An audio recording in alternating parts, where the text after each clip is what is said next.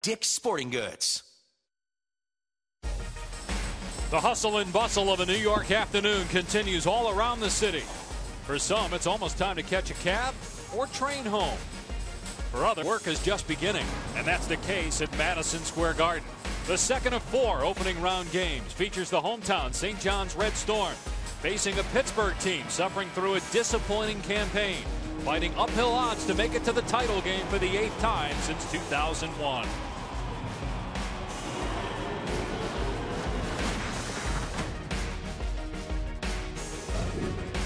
Welcome to the 2012 Big East Championship, presented by American Eagle Outfitters. Part of Championship Week, presented by Dick's Sporting Goods. Pittsburgh and St. John's in the 12-13 matchup here in New York. And the winner advances to play Georgetown tomorrow. Connecticut already a winner earlier today, beating DePaul. The Huskies will play West Virginia tomorrow at noon. Dave Pasch alongside Doris Burke. Pittsburgh has had a rough year, Doris. They've been to the NCAA tournament 10 straight years. To make it 11 in a row, they have to win 5 games in 5 days. I think this is about pride. This is the most successful program in the Big East over the last 10 years. If you're Ashton, Gibbs, and Nasir Robinson, I want to come out of New York City with a little of my pride back. Well, you mentioned Gibbs, preseason player of the year in the Big East. Has not played well this season, was honorable mention all Big East. He's featured in our one-on-one segment along with 2 outstanding freshmen for St. John's. It's been an uneven year for one of the better shooters this conference has seen. It has not been smooth on the offensive end, but when they beat them by 20, Pittsburgh beating St. John's by 20, he had 19 points on 7 for 14 shooters. And bottom line is Mo Harkless and D'Angelo Harrison have got to lead the St. John's team in every aspect. Harrison sets a rookie record for scoring. Harkless is a surefire pro. Can they get a third scorer today? Our starting lineup is brought to you by American Eagle Outfitters. The Pittsburgh Panthers 16-15, 5-13 in the Big East. Ashton Gibbs, 15 points per game, shooting just 33% from 3 after 49% a year ago. Woodall has battled a groin injury, missed half the season. Nasir Robinson playing through tremendous knee pain, along with Lamar Patterson and Dante Taylor. And for St. John's, only 6 scholarship players, 5 freshmen, and this is the 12th time that the Fresh 5, as Steve Lavin likes to call them, will start. This lineup is 5-6, including a win over a ranked Notre Dame team here at the Garden a couple of weeks ago.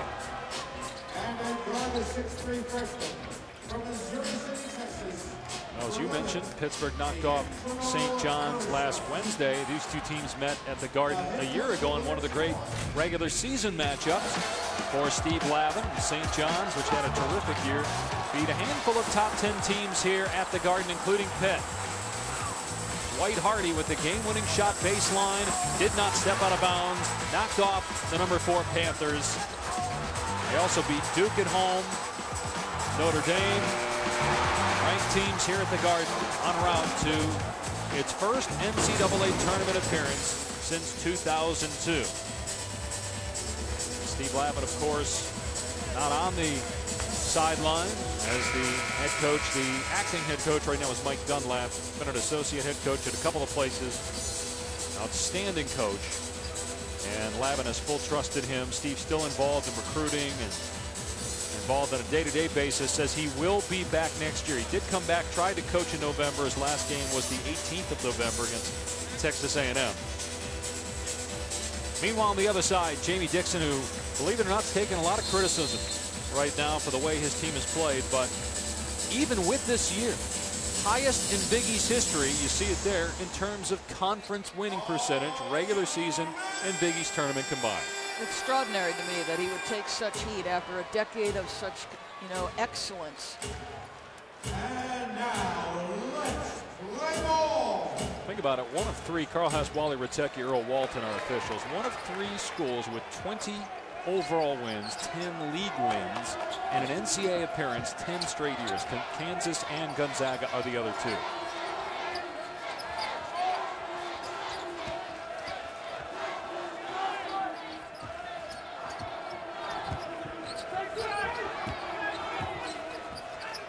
Here's D'Angelo Harrison, led St. John's in scoring. They go to Achua on the baseline. Shot clock at 5. pointer into the lane, and that's an offensive foul as Nasir Robinson, the heart and soul of this Pitt team, draws a charge.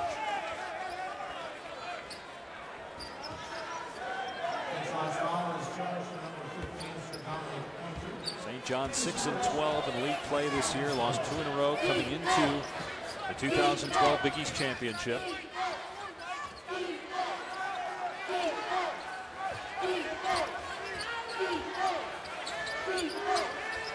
Here's Gibbs. We'll get more into his situation and what's gone wrong with him, but last year a terrific three-point shooter. Looked like he had a bright NBA future. Came back to Pitt. And Nasir Robinson shaken up. We mentioned that he's been battling through tremendous pain as Garrett picks up the foul. Garrett shaken up as well. Robinson's had knee surgery twice. They have to drain that knee. In fact, the coaches said something, they've had to drain it so much they couldn't even believe it that he would play through it. Just knock knees that time with Garrett. And it is that right knee that's given Robinson problems. Had surgery in October, and Garrett out of the game. Robinson stays in and still attacking, missed the shot. But Pitt will get the ball as Harkless and Achua could not get the rebound. Jamie Dixon has said that Nasir Robinson is as tough as they come. Averaging 11.7 rebounds per game. Here's Woodall way off the mark. Taylor trying to take it away from Pointer, and it's St. John's ball. Here's Mo Harkless, reported that he is the Big East Rookie of the Year. That announcement will be made later, but Harkless will go to the free throw line. First foul on Pitt. It's on Robinson. Well, I love his game. He can make the perimeter jump shot. He can rebound in traffic. There's times where he makes scoring look completely effortless. This kid's a major, major talent. First freshman in the Big East to average 15 and 8 since Carmelo Anthony. You think back to one of the pivotal games that Mike Dunlop has. They're on the road at Duke. They're getting absolutely waxed. And Harkless comes out and has a huge second half. I mean, how easy it would have been for a young team to just roll over in such a tough environment. But they scrapped and clawed, showed some pride, and he was unstoppable.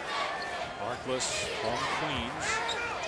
All Big East honorable mention. The only rookie in the Big East to do so.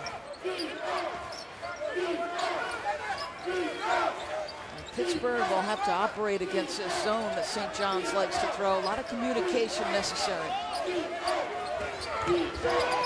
Here's Gibbs from the corner, and that's a great sign for Pittsburgh. He struggled shooting the ball after a year ago hitting 102 threes, 6 in a quarterfinal loss to UConn. A little different this season, absorbing that high-level defender and maybe multiple defenders being thrown at him. A season ago with Wanamaker McGee, couldn't send that many people out. Second offensive foul on St. John's. That's on Achua for pushing off with the left hand. But I think you make a great point. If you're Pittsburgh and turnovers have been an issue, your offensive execution has been an issue, but if you can get this guy making shots, getting his feet set, that will help immensely.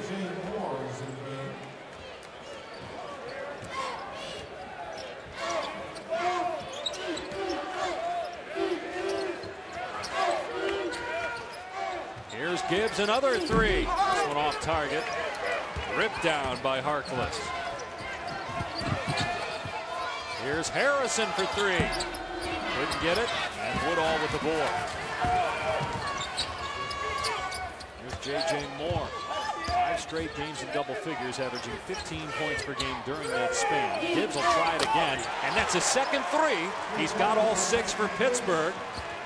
Well, you know, he's going to finish his career in his hometown from Jersey, just across the river.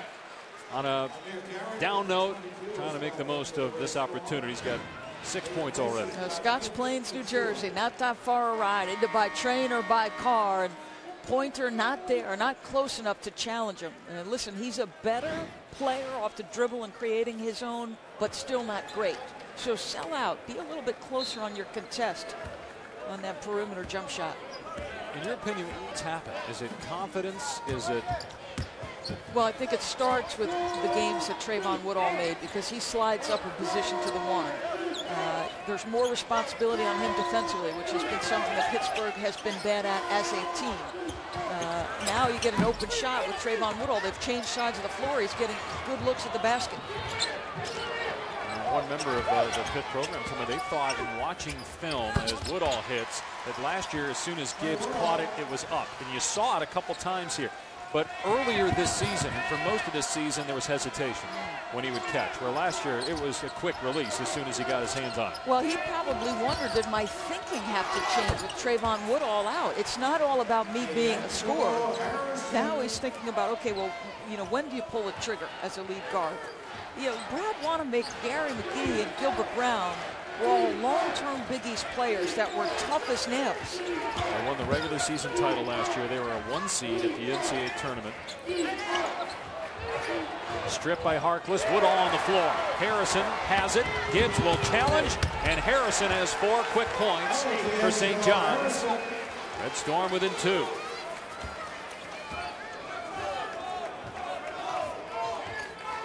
Put size at the top of this zone, whether it's Garrett in this particular instance, Pointer is at the top of it. Patterson into the lane, finds Gibbs for a 2-point shot. Gibbs has attempted 5 of the 8 for Pitt. He's got 2 field goals. This shot there by Garrett, and Talib Zana with the rebound. Pitt by 2. The lob, and Moore couldn't catch the pass from Woodall, who averages about 4 turnovers a game. After the break, Andy Katz going to talk with St. John's coach Steve Lavin here at Madison Square Garden when we return.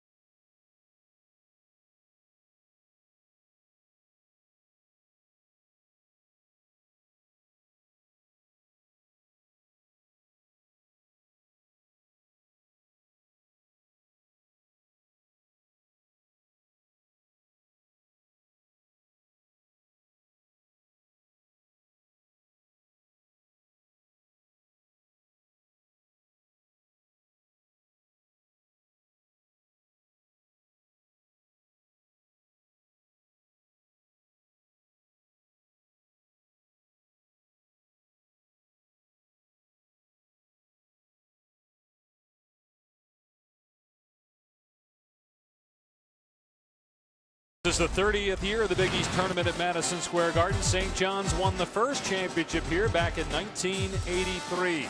Chris Mullen was the tournament MVP. Johnny's too much down the stretch as they beat Boston College 85-77.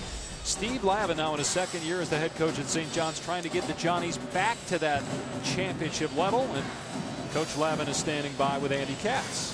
Well, thanks, Dave. We're high above here at Madison Square Garden. And Steve, since November when we were here covering those games, at the time you said that you thought you came back a little bit too quickly. You have not returned to the bench since then. Why? Well, for starters, welcome to the crow's nest. Like the view from up here, I can tell. And you're looking very lean and mean, too. I got to learn about that vegan diet at some point. I'm on the Carnegie's Deli diet at this point. You know, coming back 33 days after a 7-hour surgery, it was premature. And I learned the hard way, paid the price as a result. and I'll be more prudent this time around. And I'll be back next year coaching. But I think the smart thing to do is to listen to the doctors, and this modified schedule has allowed me to move the program forward without having to coach in the sidelines where you tax the body more in terms of the physical aspect, the demands of coaching a game. What have you been able to do in terms of your other coaching responsibilities, including traveling and recruiting? Pretty much across the board, adding value by working on a daily basis with our staff, working in concert with the staff for game preparation, attending practices, film sessions, one-on-one meetings with the players, as well as group settings where I meet with the team, continuing to recruit, some strategic fundraising. You've got to always keep up with the Joneses in terms of revenue streams and trying to enhance our program on all fronts, do things in a first-class manner. So there's really no aspect of the program I'm not involved with on a daily basis, other than coaching on the sideline, because that's the area where the doctors are most concerned. The vital signs, as you know, go north when you coach a game, and I just wasn't fully recuperated when I came back. How physically taxing was it for you to coach? Well, you know, there's different styles. You know, there's a Tony Dungy, there's a Tom Landry type of coach, very mild-mannered and reserved and contained. As you know, the way I coach, I'm up and down the sidelines, drenched with perspiration, screaming across the court at referees, or trying to implore and encourage our team to play at a higher level, trying to inspire the troops in the timeout. So for me, it was exhausting. But I think the biggest issue was, while I was cancer-free, I was only 33 days removed from a 7-hour surgery. And that was my first experience with cancer. So it's not as though I experienced that before. And also, you know, my first experience with a major surgery where you're out for 7+ hours. Obviously, negative recruiting goes on, and there's chatter out there wondering if you will return for next season. What are the chances? I've had some good ones. I'm an iron lung. There's another mysterious disease. The cancer was back. I'm going to, you know, develop a second career. All kinds of different rumors. But you have to keep things in perspective, keep a lighthearted approach or touch to things, and understand in the grand scheme and competitive world of college basketball, people are going to do things like that. But I'll be back next year, and that's why we're in position to sign another stellar recruiting class. Could be one of the best of my career. So we're really happy not only about the Fresh Five and company that are playing today, but also the prospects of our program moving forward. 8-6 Pittsburgh. How does Mike Dunlap get St. John's back in and get the lead? Well, when you play Pittsburgh over the past 10, 12 years, it's always about rebounding the ball. They're so physical, being able to execute against their pressure, their man-to-man adhesive style of defense. And you've got to take care of the ball and try and get good shots. And then late in the game, you got to be able to convert from the foul line. So if we can rebound, take care of the ball, and then convert from the foul line late, we'll have an opportunity there. All right, best of luck. Hope you come back soon. Okay, and I really want to know about that diet down the line as well, too. All right, we'll talk after. David Doris, you may want to try calling the game from way up here next time. Well, we certainly wish Lab the best, and glad to hear he's cancer-free. What a job he did last year with players who had been under a previous regime as St. John's turns it over. A group that had, on many accounts, underachieved in the previous regime. Coach Lab and his staff got the most out of it. He ended up winning 21 games, 12 in league play. All those upsets we talked about here at the Garden. Garrett picked up his second foul. And anybody that gets in foul trouble, that's newsworthy, because St. John's only plays 6 guys. He certainly could come back to TV. He hasn't lost his chatty nature by any stretch. He's sharing the sugar. That was one of the best. He and Brent Musburger were a team for several years here on ESPN. Big Ten games on Tuesdays.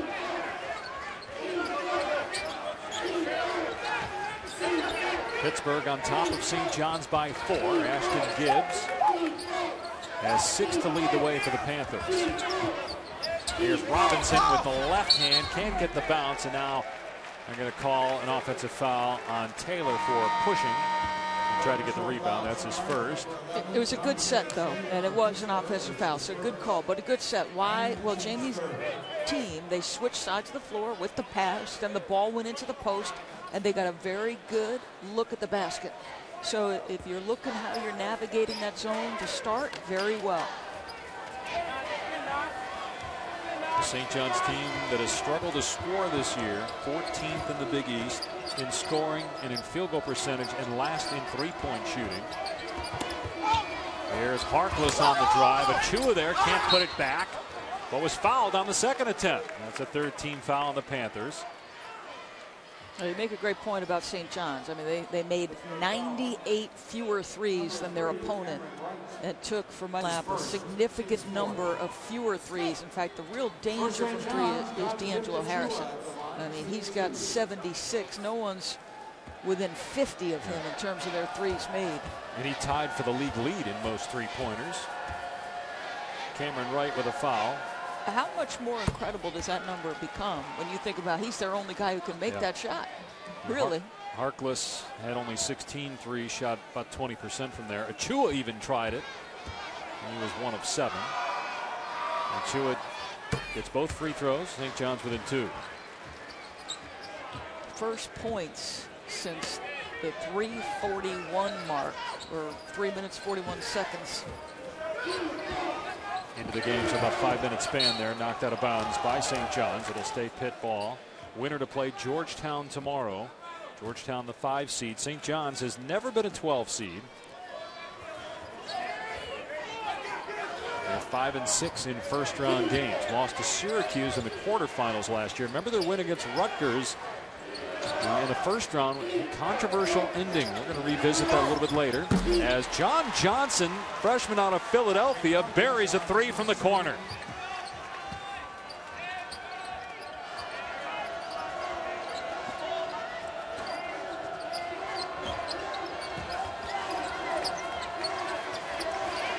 Here's Achua. He'll put it on the floor, driving on Taylor and working hard in the offensive glass, but he can't finish around the rim.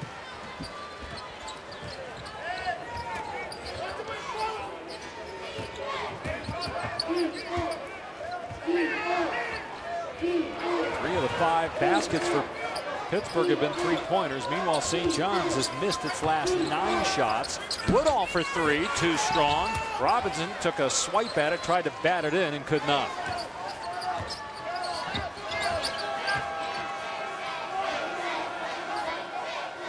So far, Harkless for St. John's, just 2 points, 1 shot attempt.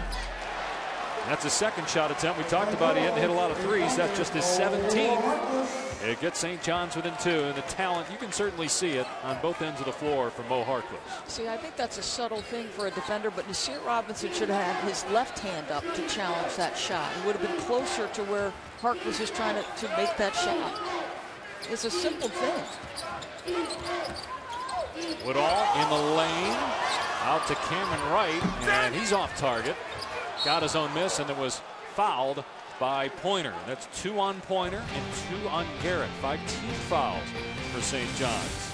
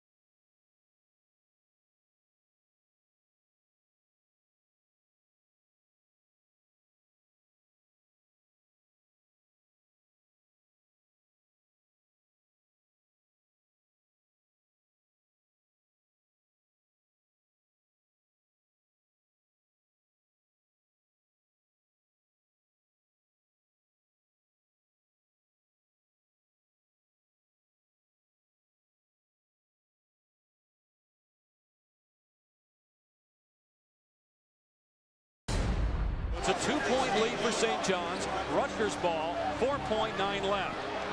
Long pass down court. Rudiment, turnover. St. John's survives. Wait, he just threw the ball out of bounds. There was no time on the clock. With 2 seconds left, 3 steps, and he stepped out of bounds. Before he passed it with about 1.9. Well, he traveled 2. They stopped officiating this basketball game. Rutgers loses. The three officials working that game were Jim Burr, Tim Higgins, and that man, Earl Walton, who is officiating this game. What are your thoughts on him working a St. John's game, given that he was involved in that controversial finish last year? I guess I would say I'm surprised he's working a St. John's game. I don't object to him necessarily, although you could probably make the argument that maybe he doesn't work the tournament. I would disagree with that assertion, but put him on the first game maybe and avoid the two teams where the controversy was.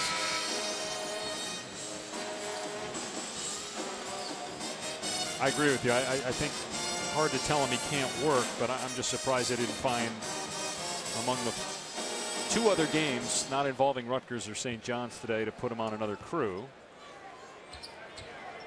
Well, and you think about last year and those officials withdrawing from the rest of the tournament so as not to be a distraction. I think they paid enough of a price. I don't think there's any question about that. So I would have no problems with him working. I just would be sensitive to the two teams where that controversy was involved. Pittsburgh on top of St. John's by 2. Gibbs had it blocked. St. John's trying to get a fast break bucket. Achua with the catch. Got fouled and count the basket. Boy, heck of a catch. I mean, geez. Achua is not known as an offensive player or a guy who's got tremendous hands, but I'll tell you what, Harrison, this is like a LeBron James pass in terms of the distance covered the first time, second pass on the weak side of the floor. Nice catch. Gather, I thought he might have traveled, but he kept that right foot down, able to take the contact. Dixon thought he traveled. Coach Dixon probably disagrees, but I thought it looked like his right foot stayed down. Second foul on Cameron Wright, 15 foul, and God's gift to Achua at the free throw line. And he's having a terrific opening half. He's got 5 points, 5 rebounds. Well, and I guess if I'm Jamie Dixon, you know, he would have been fouled. That's why he would have moved his foot, so he could have been upset. And Dante Taylor lost the ball there, did hit a St. John's player. Taylor has been an enigma. McDonald's All-American. Yeah. In the last meeting with St. John's, he goes for 17, 8 of 8 from the field. Was his second straight game in double figures after 16 in a row, under 10. And then in the last regular season game, as Taylor gets called for a foul here right on cue, his second foul, he didn't score against Connecticut. Looked like he was intimidated at the times of Andre Drummond. And he's certainly one of the reasons why Pitt has struggled this year. But in fairness to him, Jamie Dixon would say his knees and his back have got to be healthy for him to play well. I think Andre Drummond did impact his thinking. We saw him on the catch, pass it out, and not even think about looking at the rim. But he also admitted to the, sort of being the first McDonald's All-American, the weight of expectation sort of weighing on him early in his career. St. John's leading by 1 midway through the first half. Taylor on the bench right now. Malcolm Gilbert in the game. Harkless in the lane, won't go. Achua kept it alive again, but now cleared by Nasir Robinson. And bad pass again by Woodall, stolen by Harrison. Harrison all the way to the bucket. And D'Angelo Harrison, who led all the power conferences in scoring by a freshman, has 6 points in this one. It's an 8-0 St. John's run.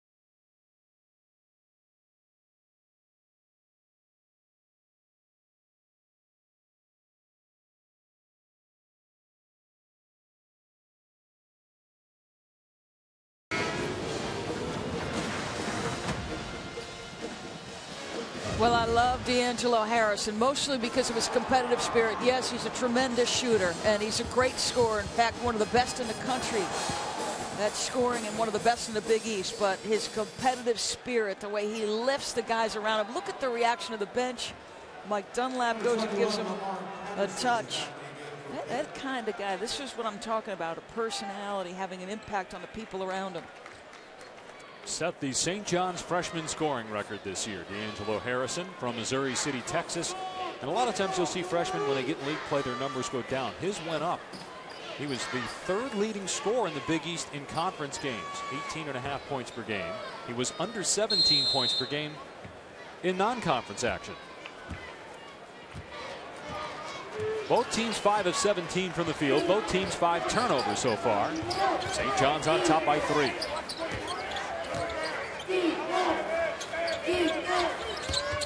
Robinson stripped and fouled. 6th-team foul on St. John's. That's on Harrison, his first. ESPN's coverage of Championship Week continues tonight with a doubleheader at 7 Eastern. The Women's Big East Championship. It's Connecticut and Notre Dame. Then the Horizon League men's title. At 9 will be decided Detroit and Valpo. Here's J.J. Moore off the inbound pass, driving and drawing a foul. He'll go to the line for 2. That's on Harkless. That's his first. Well, this guy's been tremendous. Yeah, J.J. Moore, 5 straight games in double figures, 15 points per game during that span. Sophomore from Brentwood, New York. He's got size. He can board it in traffic. Those are his season numbers, but of late he's been very good. Can use a dribble.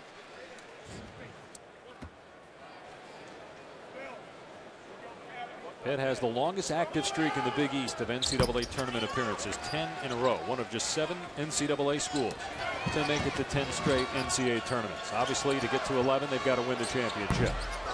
Harrison's 3 in and out. Rebounded by Patterson. I think he was well beyond the pro line when he took that shot.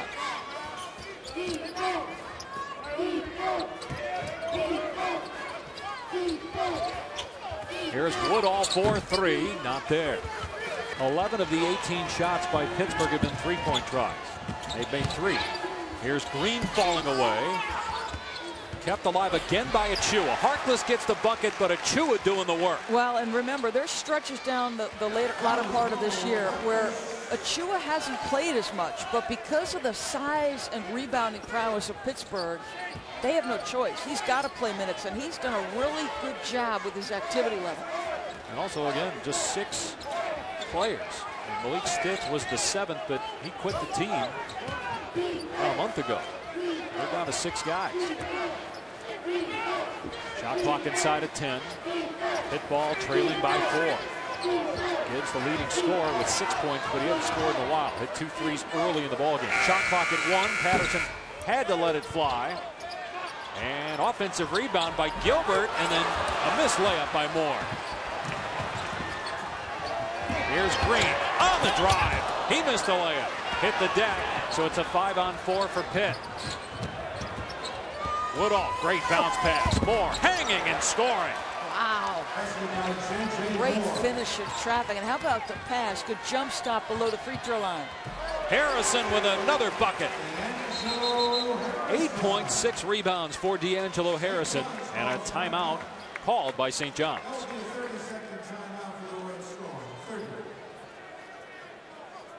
Winner of this game advances to play Georgetown tomorrow at the 2 o'clock contest. Connecticut has already advanced. The Huskies winners today over DePaul will play West Virginia tomorrow. As you look at the night games, Seton Hall coming off that loss to DePaul, is it a must-win? They absolutely have to win that game, or are they definitely out of the tournament? Well, it's so funny because Kevin Willard said, I don't want my guys thinking about the NCAA tournament bubble. Back-to-back losses, Rutgers and DePaul. See, if I'm a committee member thinking about Seton Hall, in a game like Rutgers, where you're talking about in-state rivals separated by very little geography, I almost toss it out, okay? The concerning loss was to DePaul and the way you lost it. So in my estimation, yes. Again, the committee is supposed to look at the entire season and look at the beginning of the year the same way they do the end of the year. Don't know if that's realistic. Yeah, and Herb Pope basically said, you know, there's no question about it. We feel pressure in this day and age, Twitter and Facebook, and you know, just the people you go to school with and class with. Are you in? Are you out? It's a constant beating of the drum. Patterson nails the jumper. And Pittsburgh back within 2. First points for Lamar Patterson.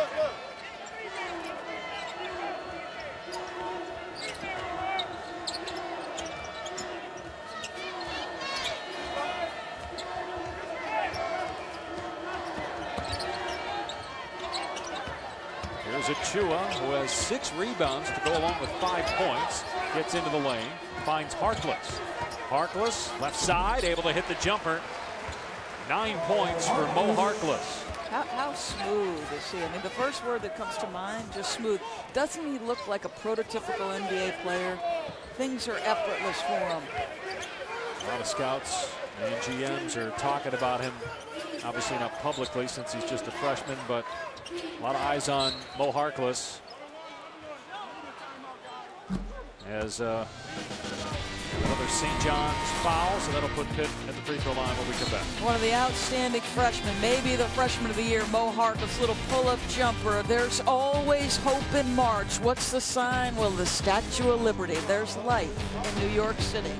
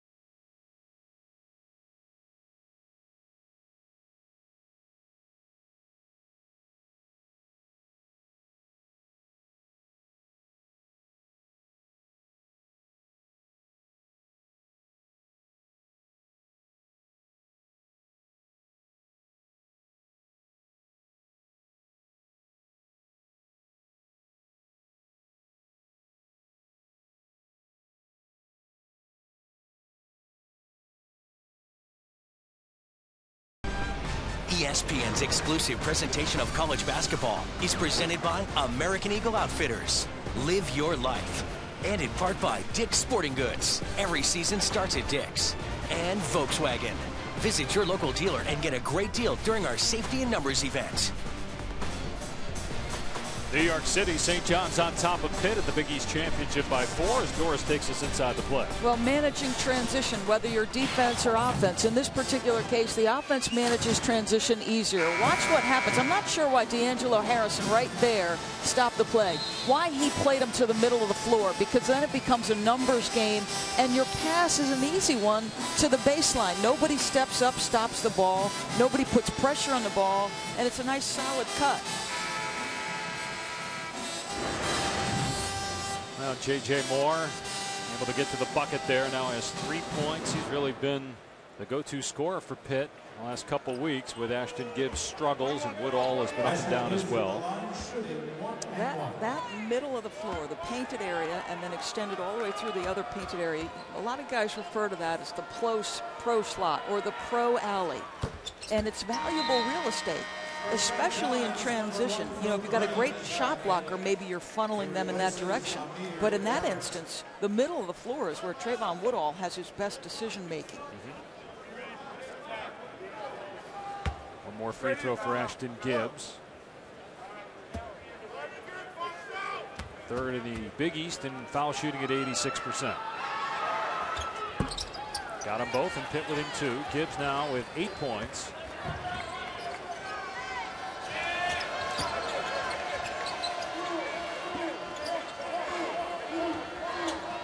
A St. John's team that looks confident despite the fact that this team beat them by 20.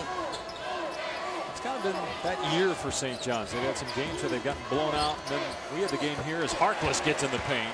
We had that game against Notre Dame where St. John's played very well. Well, you've got talent. I'll tell you what, I feel pretty good if Mo Harkless is on my team, especially if I can get him back if I'm Steve Lavin. 11 points for Harkless so far in this one out of the 24 for St. John's. He has been my favorite freshman. I love Shane Bohannon. I love LaDontae Hinton for Providence, but Harkless is just so gifted offensively. It was reported today that he's going to win the Big East Rookie of the Year award, and you can see why. Two beautiful moves by Harkless. Lav loving it. 13 for Harkless, half of St. John's total.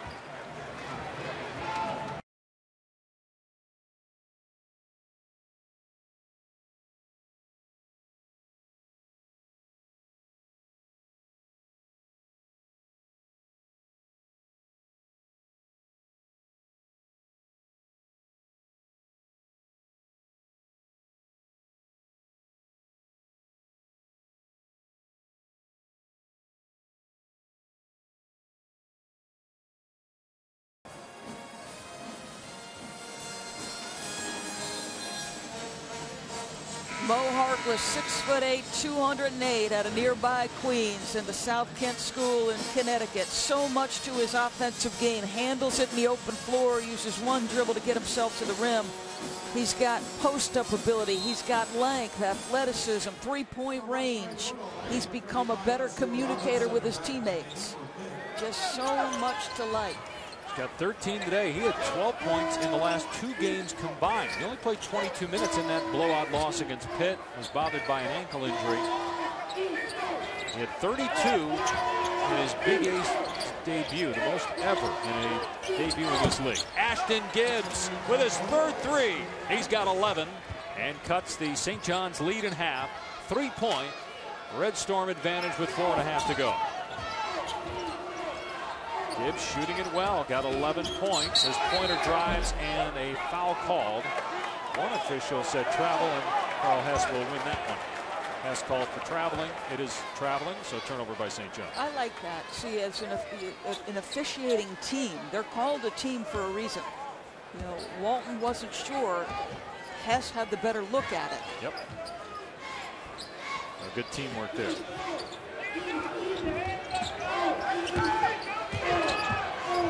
Now they extend this and they'll trap in certain spots. Gibbs on the drive. Short pull-up is good. 13 for Ashton Gibbs, who averages 15 per game on the season. That's where he's so much better. I remember it. He was a guy who came off screens, just a standstill shooter. Zana called for the foul along the baseline. Achua will go to the free throw line. That's the 17th foul on Pitt. First on Talib Zana. Well, Ashton Gibbs, you're playing in New York City for the final time, and he's making use of the first 20 minutes, leading Pittsburgh. We've got a ball game.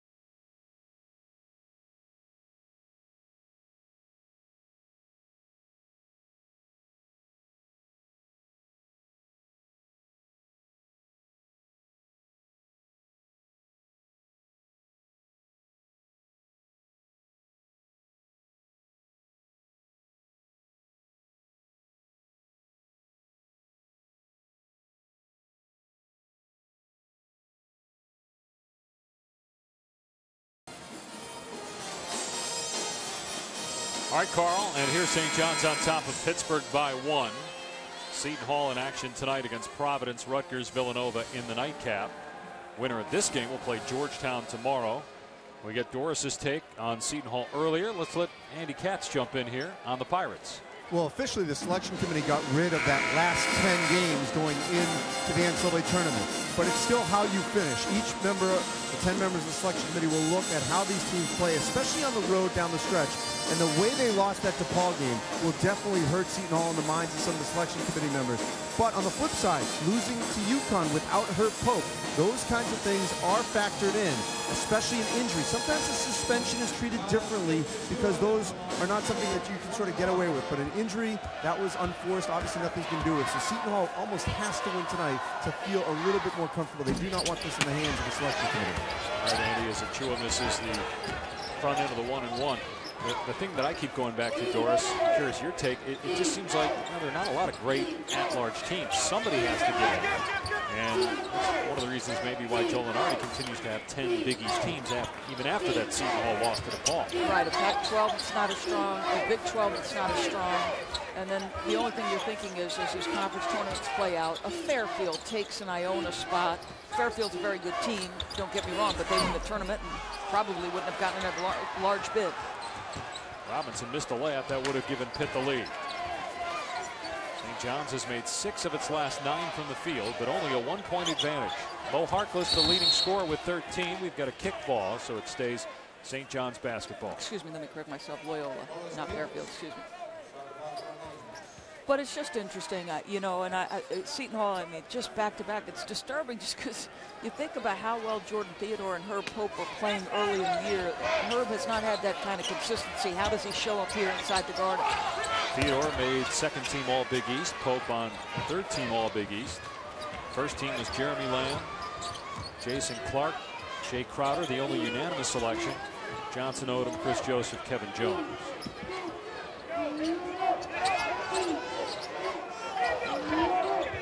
Pitt trying to retake the lead, tip ball, and out of there with it is Pointer. He'll drive and score. A couple things here. One, St. John's has more than competed on the backboards. Remember what Steve Lavin talked to us about when Andy talked to him. Rebounding, number 1. They've got the advantage there.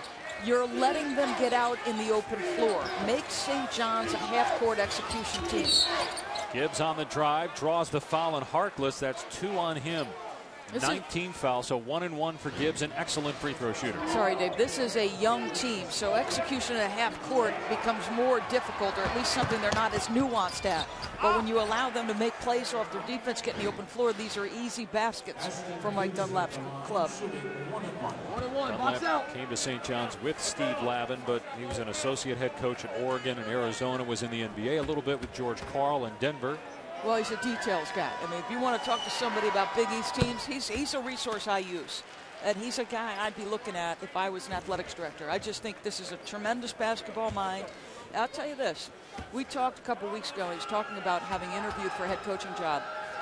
He's a self-reflective guy. So I gotta be honest with you, because I've blown interviews. You know, I just haven't been able to deliver in those, you know, sort of settings where maybe I'm opposite 15 guys, you know, in a process. So, you know, he's thoughtful. He's a tremendous basketball mind. Sometimes your committee's got to be able to look beyond those things. Do you believe he can reach young men? Because there's no doubt he knows the game of basketball. 2 minutes to go here in the first half. St. John's on top by 1 over Pittsburgh in the 12-13 matchup. Winner to play Georgetown tomorrow. Pointer way off the mark and out of bounds to Pittsburgh. On his side of the equation, I'm being careful about the kind of job I take, too, as a head coach. You got to believe you're in a position to win ball games, and your administration supports you. Now, he was at Arizona when a lot of things going on with Lute Olson, and many thought that Dunlap should have gotten that job. He should be the head coach right now at Arizona, but that goes way back before the Sean Miller era began. Dunlap, age 54. And we'll see if he gets an opportunity elsewhere, given the recruiting job that Coach Lavin and company have done, as Gibbs misses on the 3. Batted around into the hands of Harkless. Ahead to Harrison. A pull-up 3. Off the mark. And cleared by Nasir Robinson. The fourth or fifth chance Pitt has had to retake the lead. Let's see if the Panthers get it done. A three-point try is good by Patterson. First time Pitt's led since the 11-minute mark.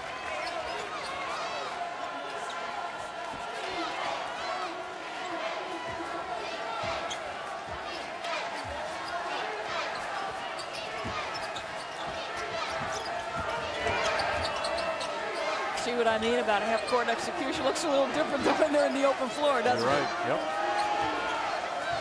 Well, let's see what they do with the shot clock at 7. What kind of an attempt they get here. They get a drive by Harrison, lost the ball. And meanwhile, while two St. John's players were on the other end, Robinson is fouled.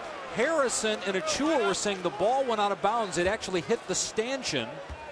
And therefore, it should have been, if nothing else, Pitt ball out of bounds. But the problem was those two guys were arguing with the official while there was a play on the other end happening. Yeah, don't stop playing until you hear the whistle. You can argue all you want. It's not going to matter if you're not getting back. So Robinson, only a 50% foul shooter, will be at the line for 2. Green committed the foul, his first 10-team foul. Now let's see if the ball does hit the stanchion and go out of bounds. It definitely did. They were right. Yeah. But again, when the whistle doesn't blow, why are you still arguing while there's a fast break going the other way? Because you're 19 years old and you're in your first year in the Big East. About a 4-second difference between game and shot clocks. Green with a pull-up one-hander that won't go. Achua can't follow. Oh, Achua, he's worked so hard, he's just not finishing. Woodall, alley-oop, dunked by Robinson.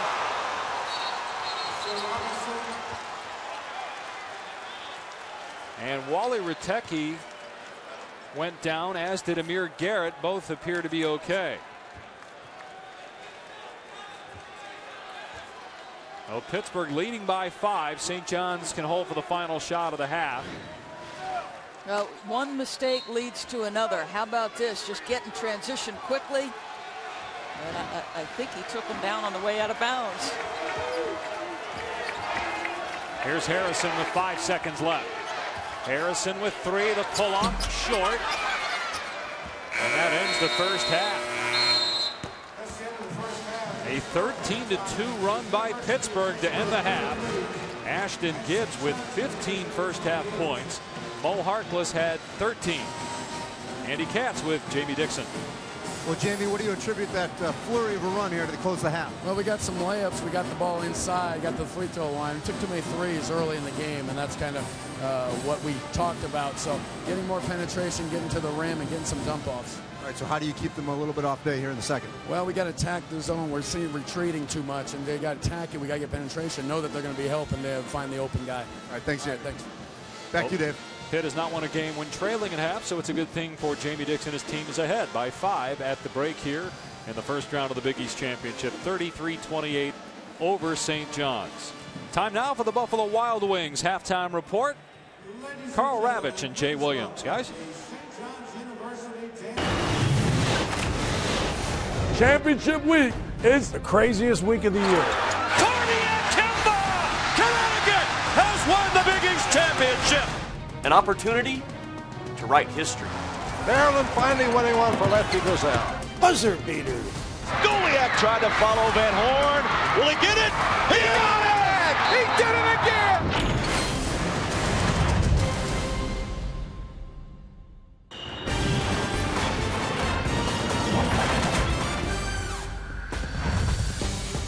Welcome into the ESPN3 Halftime Report. I'm Prim Saripapat. Coming up, it's a three-way tie for the Big Ten title, but who has the most momentum between the Spartans, Buckeyes, and Wolverines, or is there a dark horse? We have a preview of the Big Ten tourney coming up. But first, let's send it over to the college basketball scoreboard crew for a look at the Big 12 championship. That tips off tomorrow at 7 p.m. on ESPN3. Guys, take it away. By the way, Kansas and Bill Self's team play. Certainly an outside chance to go all the way, right? Get to the Final Four, win an NCAA tournament. Big 12 we're going to focus on here as the tournament begins on Wednesday. They are the 1 seed Kansas and at times play like a team that could be a top 4 in the country. Give us a case for Kansas that you'll see Thursday at 3 Eastern on ESPN2. How strong they are, how much potential you think they really have. Well, first off, I think Bill Self has to be up for Coach of the Year in the country. He's done a phenomenal job with this basketball team. Thomas Robinson, a player that last year was averaging 14 minutes per game. Now we have him in National Player of the Year conversations. And this team, they won their at least a share of 8 consecutive Big 12 titles. That says enough about this basketball team. Thomas Robinson has been an absolute beast down low. Jeff Withey, at times he can disappear, but he's came on late, as very strong, having double-doubles. Tyshawn Taylor from the point guard position, Elijah Johnson as well. They have the depth, and they also have the front court power to go a very long way, not only in the Big 12 and win this, but also in NCAA. There are games where you watch Taylor and you think he could be the player of the year in college basketball. You said Self's done a great job, so why has he done such a good job? What about him as a coach do you say he should be in that consideration? Well, I think for the fact he's been able to motivate his players constantly. Tyshawn Taylor, a player from Jersey City, New Jersey, played for Bob Hurley Sr. at St. Anthony High School. He's gone through it this year, trying to change to be more of a point guard, and at times he wants to be a scoring guard. I think finally now, towards the end of the season, he's became a leader of this basketball team. Prime example in that game against Missouri in overtime at home for KU. He took the ball game over. All right, let's talk about Missouri. You just brought them up. This is a team, at least from afar, the skill level doesn't appear to be what Kansas has, and yet when they play together as a team, they present all sorts of matchup problems. They're unique. Well, they're very unique. They very much remind me of a Marquette with the way Marquette plays basketball. 4 out, 1 in. Ricardo Ratliff, one of the most efficient players in the game of college basketball, shooting over 50% from the field. And then you talk about their spacing, Ravi. You bring Michael Dixon off the bench. He's a guy like Jason Terry in the NBA, can score a big amount of points. Marcus Dimon, who made big-time shot after big-time shot. You saw him do that at KU. And then you got Kim English, a guy who is 6'7", 6'8", can really play that pop role in a pick-and-roll situation, shooting over 50% from the field and close to 50% from the three-point line. Love the way this team can play, and they definitely provide mismatch issues. Ratliff had a field goal percentage that was a lot higher than 50% at one point. Yes, he did. He's the type that strikes me that could really benefit from a big tournament here. Well, it must be great when you're playing with guards who all have the vision to pass the ball and get you involved in the play. And with Michael Dixon's ability to drive, with Phil and Matt Pressey's ability to get into those gaps, Ricardo Ratliff, his hands are always ready and he goes up strong. That's what you want out of your big man. All right, is there a sleeper team in this Big 12 tournament that you got an eye on? I think there is. I really like Iowa State. I'm a big fan of Fred Hoiberg. I play with him at the Chicago Bulls. He's known as the mayor. He might be the president of this basketball team, of the state of Iowa, actually. And Christopherson, a guy that can knock down the threes. They have a lot of transfers that have came in. Chris Allen, the transfer from Michigan State. Royce White, also the transfer in from Minnesota. These guys have the talent to go a long way, and they've beaten the likes of KU, and they've beaten the likes of Baylor. So they have that confidence rolling into the tournament. You think before you become president, you can go like governor after mayor, be governor? No, he's going to skip right to president. He's going right to the yes, right to for the sure. Big Ten. All right, is the final going to be Kansas and Missouri? I hope so. I hope so. The border war is a game that we're talking about not having anymore. Right. And how could you not want to see that game in the finals? Both games have came down to last plays. And that last game in particular at KU, Thomas Robinson makes a huge block to send that game into overtime. Questionable block. Questionable block. You think it's a foul. I thought a little contact is okay. A little contact is okay. But how could you not want to see Missouri and Kansas? Right. All right. That's the Big 12. You'll be able to see it, of course, on our family of networks. That's ESPN, ESPN2, ESPN3. With Jay Williams, I'm Carl Ravitch. It starts Wednesday. Thanks, guys. We have to take a quick break. Coming up, more with our college basketball scoreboard crew as we've got a preview of the Big Ten tournament. Don't go away.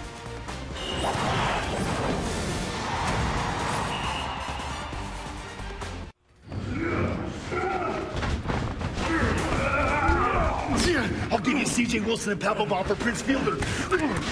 Roll Brett Gardner, you got a deal. I can't give up Gardner.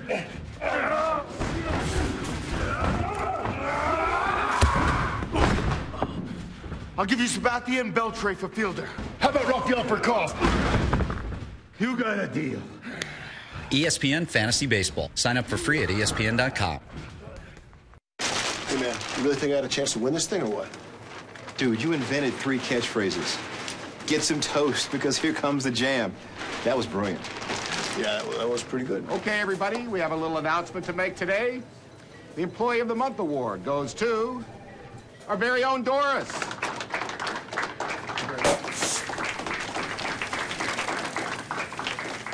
She does make a mean, sloppy Joe. I mean, how hard is that? I'm waiting for the world's best to walk my fairways and renew my tradition. First and second round coverage of the Masters coming in April on ESPN. The most incredible championship week performance, in my opinion, it's easy. Kemba Walker. Kemba Walker. Kemba Walker. Leading his UConn Huskies to 5 straight wins in 5 straight days. It was fulfilled with game winners. Kemba! Last second shots. Step back. Go! And late game heroics. He owns New York. The greatest performance ever in the history of championship week.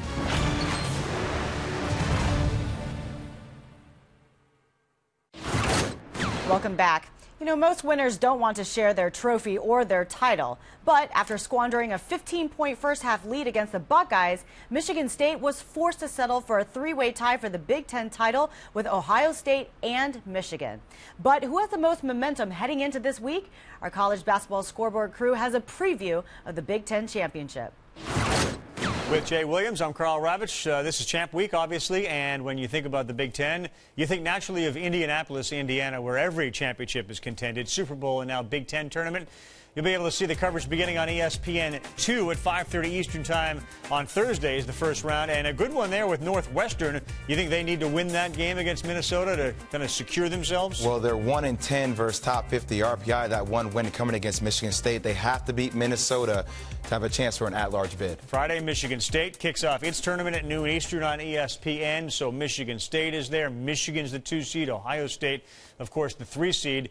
When you think about Michigan State and Ohio State, they just played. Tom Izzo said that loss, because they were up by so many, was the toughest loss he'd ever had at Michigan State. He's had a lot of great wins. I find it surprising that was the toughest loss. Well, Ohio State played a really good game. William Buford made a big-time shot towards the end of that ball game that really solidified a lead. And when you look at Ohio State, okay, they struggled towards the latter part of the season. They lost to Michigan. They lost to Wisconsin. They almost lost to Northwestern if it wasn't for a quick bucket at the end by Jared Sullinger. I really think Jared Sullinger has a difficult time playing against the likes of a Wisconsin or Michigan or teams, you know, that are able to space out. They have that 3 or that 4 that can knock down jump shots. You can involve him in screen and roll scenarios. But he really played well towards the end of that ball game against Michigan State. Aaron Craft, a guard that can defend. And with William Buford, when he's making shots, they're one of the top teams in the country. Yep. Not that deep, but still they play with a ton of intensity on the defensive. And they have the components that you have Craft, who's very, very good. You have the big guy. You got the shooter. They have the things that if they come together, could be a very dangerous team, not only in the Big Ten, but the NCAA tournament. Michigan State always seems to be, in the NCAA tournament, a tough out. I don't know why, but they always seem to be a tough out. Well, they get it done, and Tom Izzo right now has to be up there with Bill Self for the Coach of the Year award in the country. And this team, they struggled at the beginning of the year, losing to Duke and to North Carolina. Everybody wrote this team off. Draymond Green, a guy who's probably the Big Ten Player of the Year. He just gives you everything he can. One of the most versatile players in the country. Now, it will hurt that they lost Brandon Dawson. He tore his ACL, another guard that can apply pressure on the perimeter. But Keith Appling's starting to find his way, and I really love the job that Adrian Payne and Derek Nix are doing down low. Derek Nix using that body weight to score against Ohio State, also a guy that can push Jared Sullinger off the block, and then Adrian Payne using his length to block shots on the bigger Sullinger down low. And I guess the obvious answer is the reason they do so well is they play defense and they usually rebound, which is 2 of the things you need to do.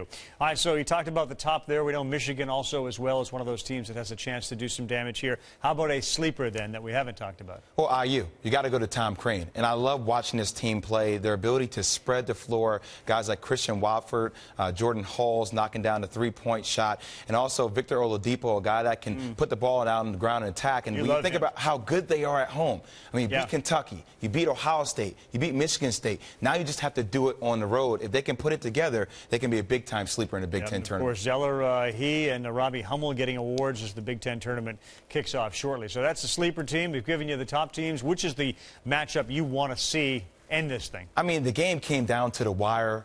the other day, watching William Buford make that shot. I would love to see Ohio State go against Michigan State. Draymond Green go against Jared Sullinger. William Buford, will he be locked down? Will he come to play like he did last game? You know, how will Knicks, how will Payne use their defensive tactics to push Jared Sullinger off the block? Will they frustrate him by playing him on the perimeter? Would love to see these two teams battle for a Big Ten championship. All right, Michigan fans want to see how Trey Burke handles his first Big Ten tournament as well. That's Jay Williams. I'm Carl Ravitch. Our coverage begins Thursday, but follow it all week on Championship Week. So the tournament begins Thursday in Indianapolis. That's going to do it for the ESPN3 Halftime Report. I'm Prim Sarifipat. Enjoy the second half.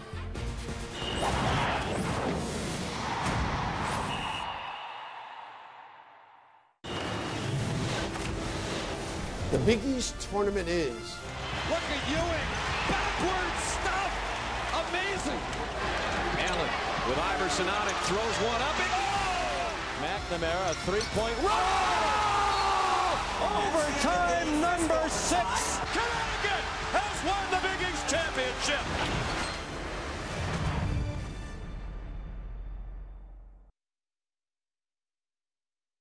Go, wait a minute, we covered all this stuff up. I'm immune to it. I'm immune to it all. I've been immune to any of this stuff now. I'm not saying I'm right feeling that way, but I'm never outraged by any of this. Nor am I. And again, I think that speaks to, to culture. I think it speaks to the time and space that we occupy where almost nothing can be stunning anymore. And if it is, it's stunning for a day. We talk about it all day until we're done being stunned by that and wait for the next stunning thing, and then we move on down the road to that. And we're talking about 10 people since 2001. It's a long time. It's not a giant number. I'm not excusing any of it. It's just people see this and they're looking for something where they go, wait, what?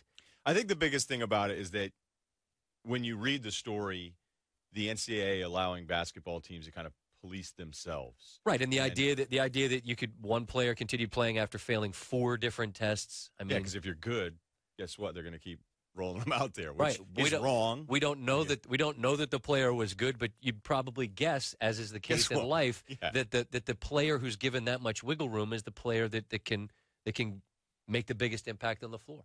And what this means is there'll probably be some kind of change made where there's even more testing and there's more stuff so everybody can feel better about it. And as long as people that aren't involved in sports feel better about some sort of policy that makes themselves feel better, I guess that's some kind of solution. It just seems like more problems here. And, you know, we read this stuff. My take is never different on it. Exactly. I would summon outrage if it was real. But if nothing, you're not going to hear me say anything that's not authentic. And I'm just not outraged by this, so I can't pretend that I am. The takeaway from the show is next. CSPN Radio. NFL offseason two-a-days on Mike and Mike in the Morning continue Wednesday with the Giants and Patriots on ESPN Radio and ESPNRadio.com. E-discovery laws and government regulations require that certain businesses save electronic communication, namely emails, or face potential fines. Barracuda Networks, the world leader in content security, application delivery, and data protection, with more than 130,000 customers worldwide, can help. The Barracuda Message Archiver indexes and preserves all email communication while enforcing policies for regulatory compliance. Save email, avoid penalties. Visit barracuda.com/archiver to try the Barracuda Message Archiver free for 30 days. That's barracuda.com/archiver. Manta.com here with small business owner Larry Vecchio of Grandma's Italian Cheesecake in the Bronx. Be right there. Okay. With Manta, business has grown 400%. Seems like 500. If Larry had a minute, he'd tell you how easy it is to get your free Manta profile. It's a piece of cake. And how Manta helps him get found on search engines and smartphones. Nope.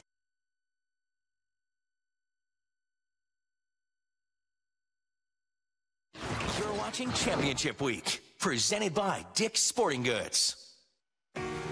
In the Big East, impossible is probable. Remember when a kid from Scranton blew the roof off the building? McNamara, a three-point roll! Onions in Manhattan!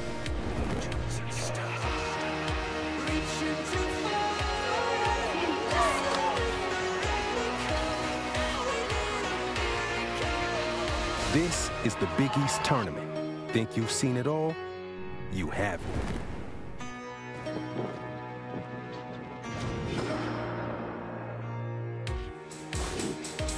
Welcome back to Championship Week, presented by Dick's Sporting Goods. The 2012 Big East Championship presented by American Eagle Outfitters. All games of the Big East Championship can be seen in 3D on ESPN 3D. Pittsburgh on top by 5. Dave Pasch alongside Doris Burke. As the winner of this game will move on to face Georgetown tomorrow. Mo Harkless keeping St. John's in it, Doris, in the first half. Well, you have to have talent, but you also have to be willing to accept the burden of being the go-to guy. Harrison and Harkless have done that all season. Harkless was tremendous early in this half, but he gets the job done in a variety of different ways. Can stretch from deep, but doesn't use that 3-ball a lot. Uses that size to get in the lane and make plays in traffic. Has got the in-between game, rebounds it well. Just extraordinary. Ashton Gibbs, the leading scorer for Pittsburgh with 15 points. 3 of 7 from three-point land. God's gift to Chua had 9 rebounds, 5 offensive rebounds. A lot of those, though, were off of his misses. He was 1 of 8 from the field. He missed a lot of layups inside. I don't think he's trying to pad his rebounding stats. I just don't think he's a good finisher. Harrison was just 4 of 11 shooting, 0 for 3 from three-point land. Pittsburgh trying to keep hopes alive of an 11th straight NCAA tournament. They turn it over, though, on their opening possession, and a layup by Sir Dominic Pointer on the other end. So once again, not making them execute court, just turning them over. This is, you know, we're so used to seeing Pittsburgh being a great execution team, understanding where their shots should come from. Not been the case this year. They have struggled with turnovers. And 14th in the Big East in turnover margin during the regular season. And at the bottom of the league in a lot of defensive stats, last in steals. Still a great rebounding team. Number 1 in rebound margin, but just +2 over St. John's in the first half. Shot clock winding down. It's at 5. On the drive, Patterson gets it to go. Just a great use of the dribble and then the strength to go right at the rim. And keep in mind here as St. John's comes to the offensive end, Harkless had 13 points, 13 of the first 26 St. John's scored, but he didn't score over the final 5 minutes. Stripped by Patterson. Numbers for Pitt, Woodall. And Patterson with back-to-back baskets. And the lead is 7 for Pittsburgh in a timeout.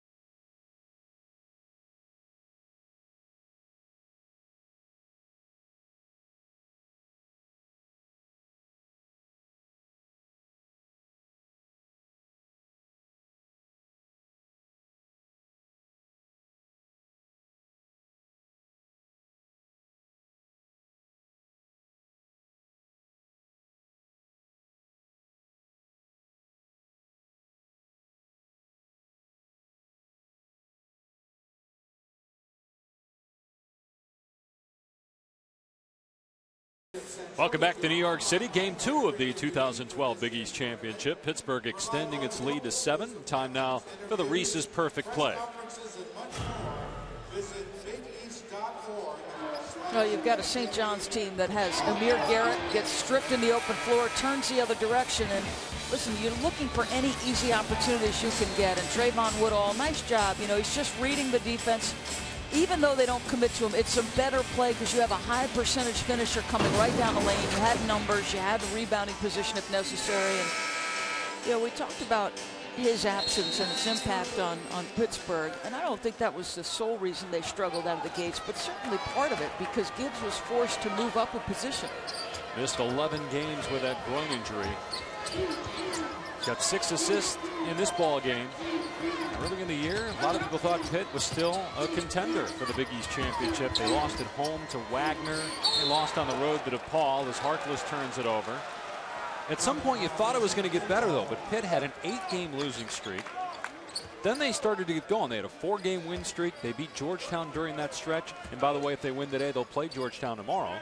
But then they started to go downhill again, a 5-game losing streak, which ended last week against St. And that's a case in point, and we just talked about it moments ago. Their turnovers, that's a silly turnover right there.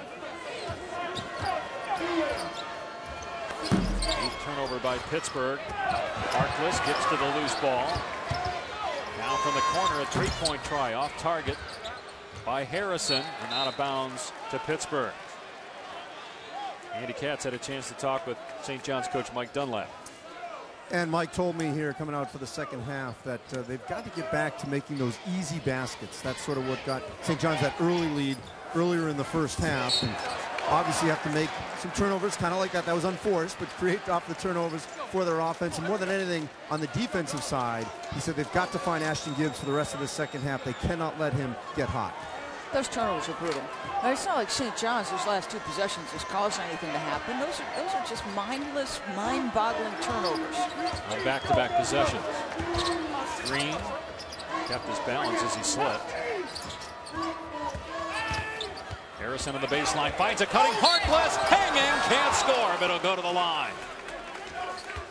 You're letting a young team hang around because you're hurting yourselves. You know, these are self-inflicted wounds by his team. Dante Taylor picks up his 3rd foul.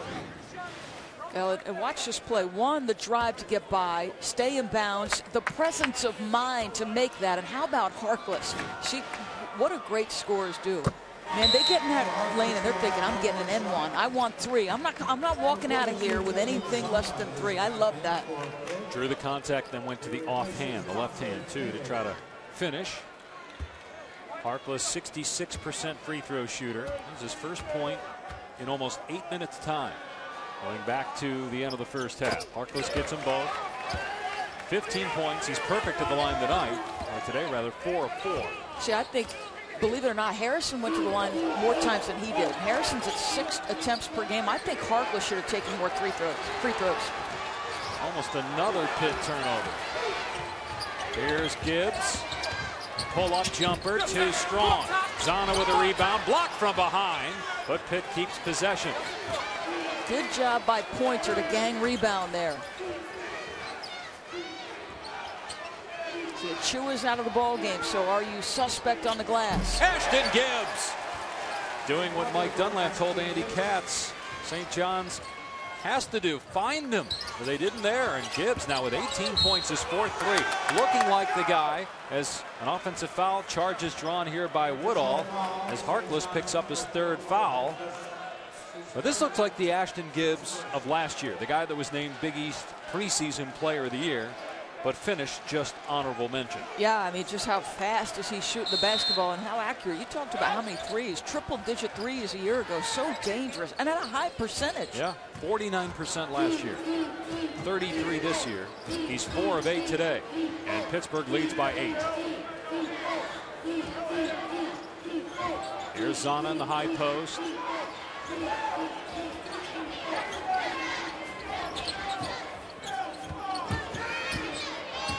Here's Gibbs. Shot clock at 9. Zana draws the foul. 3rd team foul on St. John's here in the half. 3rd personal on Garrett. So Garrett and Harkless both with 3. And again, St. John's only plays 6 guys.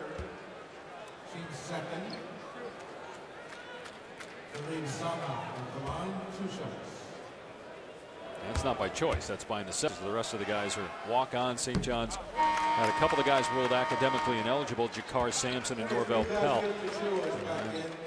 Also, Amir Garrett was academically ineligible for the first semester. And you had Nuruddin Lindsay, who left the program. They did get Jamal Branch, who transferred from Texas A&M. He joined the team in mid-January practice, but he can't play until December. 1 out of 2 for Zana at the free throw line. Pittsburgh on top by 9. Largest lead of the game for the Panthers. Harkless with Robinson defending. Harkless raising and short with a jumper.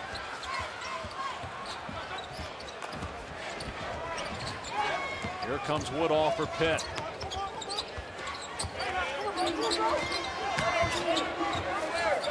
Here's Woodall for 3. Off the back rim. Long rebound to Woodall.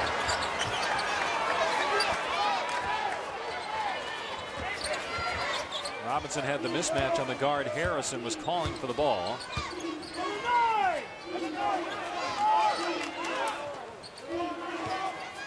Both teams under 40% shooting. Gibbs on the baseline. Can't get it to go, and Robinson is there with a putback. Dribble drive. It compromises your rebounding ability. And a timeout here again by St. John's. Double-digit lead for the first time. Pitt by 11.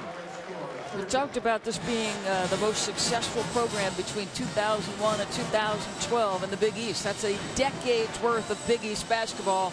Ashton Gibbs a season ago, so good from the line. Little screen by Zana. And you're right, it's been a quick trigger for him today. And I don't know if you can catch the react. Great job getting balance, holding form. Then watch Jamie does. He's like, back, get back. That's classic. And 18 points now for Ashton Gibbs. Fueling the frenzy brought to you by Diet Mountain Dew. And you see the three-point shooting today based on what he's done during the season. Coming into today, he was 4 of his last 25 from 3. He's 4 of 8 today. It's hard to, when you watch his form, isn't it hard to see how he could struggle that much? He always seems to be on balance. He gets it off quickly. He holds his follow through. They went 4 wins in 4 days back in 2008, won the Big East Championship. Can they go 5 in 5? On a 10-2 run right now over the last 4 minutes with an 11-point lead against St. John.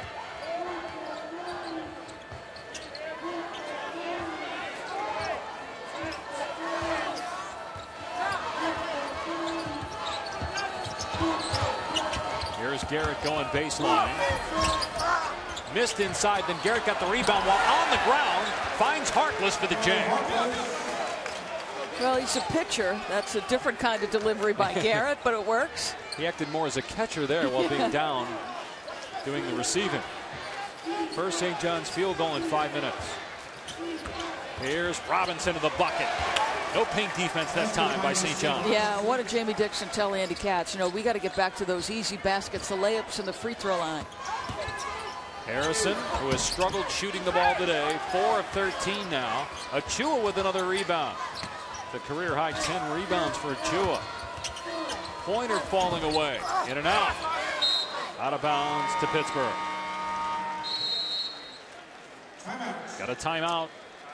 Pittsburgh leading St. John's by 11 here in New York City. Winner advances to play Georgetown tomorrow.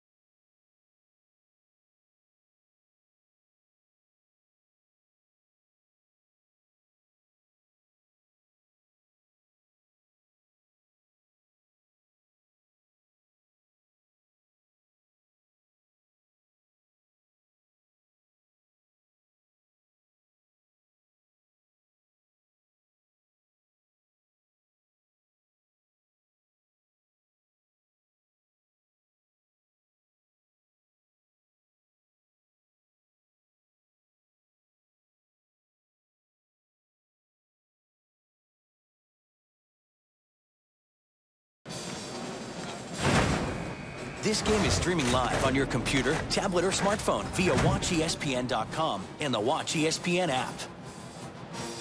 Pittsburgh with its largest lead of the game here in New York. The Big East Championship. 45-34, leading St. John's by 11. Trying to move on to play Georgetown tomorrow in round 2. The Big East Championship game presented by American Eagle Outfitters will put the nightcap on a great Saturday at 9. It all starts with College Game Day at noon, covered by State Farm. You got the ACC semis, Phillips 66 Big 12 championship game. Another edition of College Game Day at 8, followed by the Big East Championship. 4 teams earning double byes: Syracuse, Marquette, Notre Dame, and Cincinnati. If I would have asked you that at the beginning of the year, who are the 4 teams that get double byes, you might have said Syracuse. Would you have said Marquette, Notre Dame, or Cincinnati? I think Marquette, yes. Notre Dame, absolutely not. You know, it's interesting. I think Coach Bray loves his guards, but I think they've probably developed and accepted responsibility maybe a little bit faster than he expected. Jack Cooley, Big East most improved player. Yeah, and they expect to win and make those plays, Grant and Atkins. That's what you love. Traveling call here on Johnson. And you got 2 members of the Marquette Golden Eagles that made the first team All Big East: Darius Johnson Odom and Jake Crowder. The Big East Player of the Year will be announced tomorrow. We'll see if it's Crowder. He was the only unanimous first-team pick. You could make a case he's, you know, outside of Kevin Jones, the most valuable player in the league. Those 2 would probably have the most value relative to what their team's success is. St. John's ball down 11. Here's Harkless, who has 17 points. The only Red Storm player in double figures. Harrison missing the 3. There's Harkless with the putback.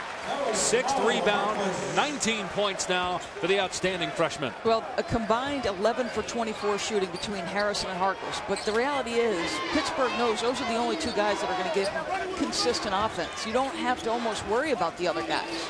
I don't think they can generate enough offense. Harrison now 0 for 5 from 3.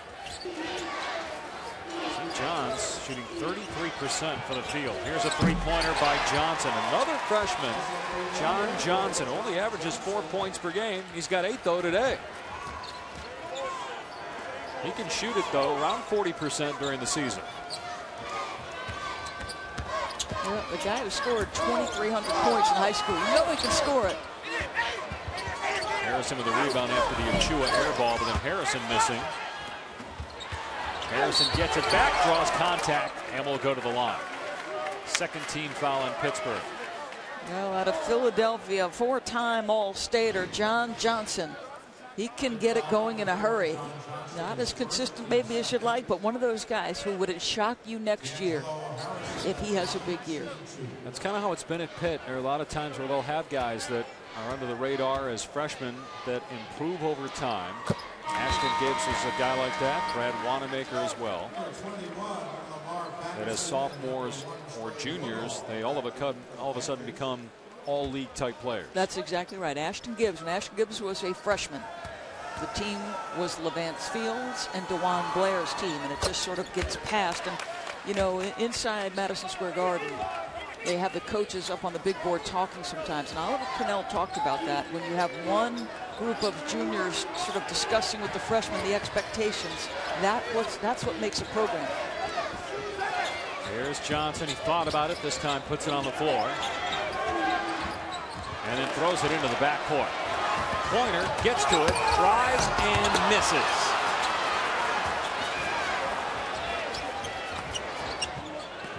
Here's Moore for 3. 13-point Pittsburgh lead. It's a 5-point swing. St. John's had a layup, blew it, and then Pitt nails a 3. Harkless has it go off his foot. Tie up. It'll stay with St. John's. Tell you what, if you turn it over against a good team, Jamie Dixon's just like, you gotta be kidding me, guys. But this will make them feel a little bit better. St. John's its own miscue. And Mr. Moore delivers.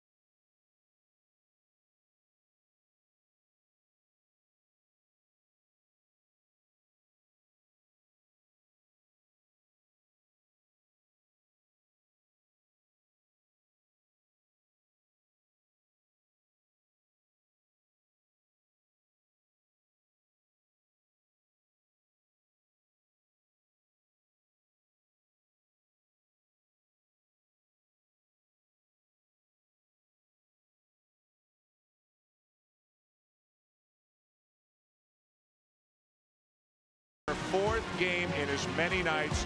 A rematch of the championship game a year ago. Young posting and jamming. They're crushing the Hoyas on the glass. Ramon's wide open. Pittsburgh, the champions of the Big East. Pittsburgh won 4 games in 4 days before they went to that extra day of the Big East Championship. And each of the last 3 years, they got the double bye, didn't have success. This year, they play on day 1, and they got a 13-point lead on St. John. Oh, that was a tremendous team. And think about some of the recruiting scores they've had in this area of the country. Mr. Ramon, one of those guys. DeJuan Blair, of course, a local product out of, do you know how to say that high school? Is it Shenley High School in Pittsburgh? It is. A member of the San Antonio Spurs. Now you got Trayvon Woodall, who's from Brooklyn. Gibbs is from New Jersey. As Harkless now has 21 points, trying to keep St. John's in it in what could be, if they were to lose, his final game in college. A lot of talk about whether he'll go to the NBA. And St. John's with a good trap there on Moore.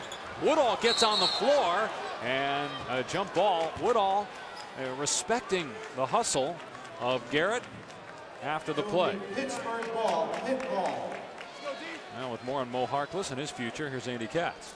Well, when I was up above here at the Garden talking to Steve Lavin after we did our interview, we talked about Mo Harkless and what he will do in terms of his NBA draft decision. Remember, there's a new rule this season. There is no more testing the draft process. You're going to have to make this decision after the Final Four. It's one-time decision. So Lavin said Harkless is going to have a tough decision to make because he thought under the old rule, Harkless definitely would have tested the draft process. But this season he can't do that. He's going to have to probably go down to the wire in terms of his decision. Great rebound there, his 7th. What do you think is the next step? His offensive foul is called here in Green in terms of Harkless getting better. Can I just say I hate that rule? I don't understand, and I know Jeff Van Gundy, who's from the pro side of things, has said the same thing.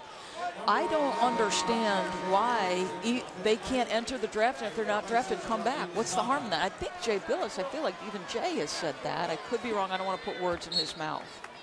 But, and maybe just because you're thinking it's disruptive to the program, I don't get it. If you're not drafted, what is the harm with them coming back? Blocking foul called here. And that's the 3rd on Pointer. 14 foul on St. John's. What would be the opposition to that? I'm with you. I don't like the rule either.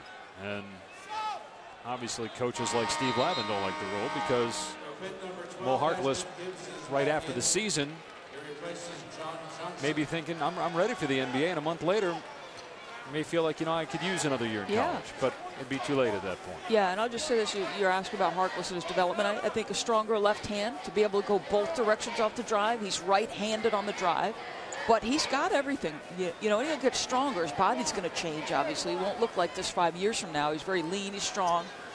Tremendous jumper, can rebound in traffic, has the in-between game, could be a more consistent long-range shooter. But here's the reality, Dave. He's smart enough to just sprinkle that aspect of the game in. He doesn't make that his bread and butter. This is my favorite freshman in the Big East, and there are a lot of ones that I love watching play. Bohannon and Henton are 2 of them. Another foul, this time on Patterson, as Garrett draws the chart. First on Patterson. 2nd actually on Patterson. 13 foul on Pitt. St. John's with the ball down 11, 10.5 to go. Those count turnovers, right? Yep. So Pittsburgh holding St. John's at 32%, but can't get out of their own way to a certain extent. 12 turnovers by the Panthers, Doris. Here's Harkless facing up. Great drive and finish with the left hand. Right, again, he's going to attack that high foot. You give him the right-handed drive, he's going right by you. He's a pro. You watch him, and that was with the left hand there, shielded his body beautifully. Taylor fouled by Green. Just how easy does Mo Harkless make this look? If I'm the defender, I want the other foot. I want my left foot up so that he can't attack it. Watch this. See, if his left foot is high, then that's going to force him to the middle. Instead, he gives baseline. Look at all the blue jerseys to the middle of the paint. If he had forced him the other direction, he's got help, and Harkless is going to have to give that up. Instead, he gives up the high foot. And the one question about him is what kind of a passer is he? Because in the NBA, they're going to do that. Can he make that pass? He doesn't have an assist in this ball game. It was not great over the course of the season in terms of assists, but how many times has he had to give it up? Yeah, that's a good point. I think I want him to score at the NBA level. And he can do that. 15 points per game on the year, among the leaders in the Big East. St. John's ball down 10. Inside 10 minutes to go. Winner to play Georgetown tomorrow. Connecticut has already advanced. Alley-oop for Harkless. And excellent defense by Robinson, but Harkless still got the ball. And Harrison out of control. Trout. Rough day for Harrison. 4 of 15 shooting. Does have 8 rebounds. A turnover there.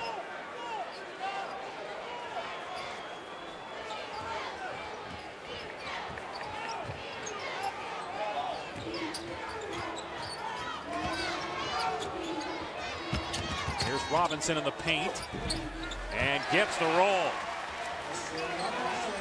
9 points for Nasir Robinson. Pitt up 12.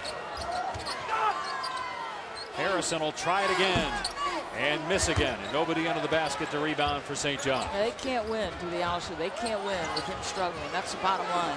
That would be like DePaul trying to win without Young and Cleveland Melvin scoring. It's just not going to happen. St. John's foul, 16 foul on the Red Storm. Harrison is 0 for 6 from 3. Only one other player has attempted a 3, and that's Harkless, and he made his. So Pointer picking up the foul, his 4th. He'll stay in the game. 4 now, although it looks like Achua is going to come back in. Again, just a one-man bench for St. John's. What do you love about Harrison, though? You just touched on it. Yeah, the guy's not stopping because he's not scoring. He's boarded it. He's stolen several balls. I mean, this guy, he's so competitive. Only 3 assists for St. John's as a team. That's a problem. 16 field goals, 3 assists. And he doesn't have one. Here's Patterson for 3. Rattles in and out, but Nasir Robinson is there. And a great play by Robinson, getting the putback as well. Well, he's made a career out of that. That ability to go and basically out-jump somebody, even though he doesn't have position. It cost him a big moment, though, in an NCAA tournament game. That's what everybody remembers, but Robinson has had an outstanding career for Pitt. Played through tremendous pain every day. He hadn't been able to practice in a couple years, really, as Garrett hits a 3. I think that just answered your question about whether or not Harrison could pass the basketball. He had to send that ball through the paint and bodies. First points for Amir Garrett, who had been in double figures in 3 in his last 4 games, but struggled so far today, although he did hit that, which gets St. John's within 11. Here's Gibbs, and Harkless there with the swat. St. John's in transition. Garrett again for 3.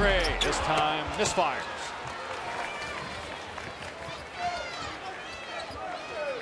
The other thing, too, about Harkless, he blocked the shot, and he was one of the first guys down the floor in transition. Here's Gibbs in the corner. They didn't find him, but Gibbs missed the 3. Offensive rebound, Taylor. Patterson the extra pass. Layup for Robinson. Nicely done. Just unselfish.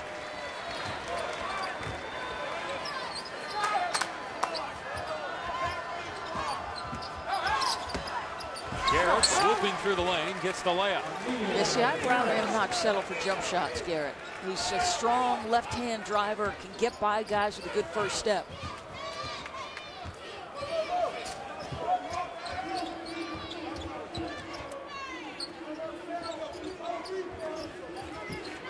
Taylor posting up, nice catch. Pass from Patterson, and Taylor is fouled. Pitt's best game of the year was against St. John's a week ago, and the Panthers getting the better of St. John's so far in this one, leading by 11.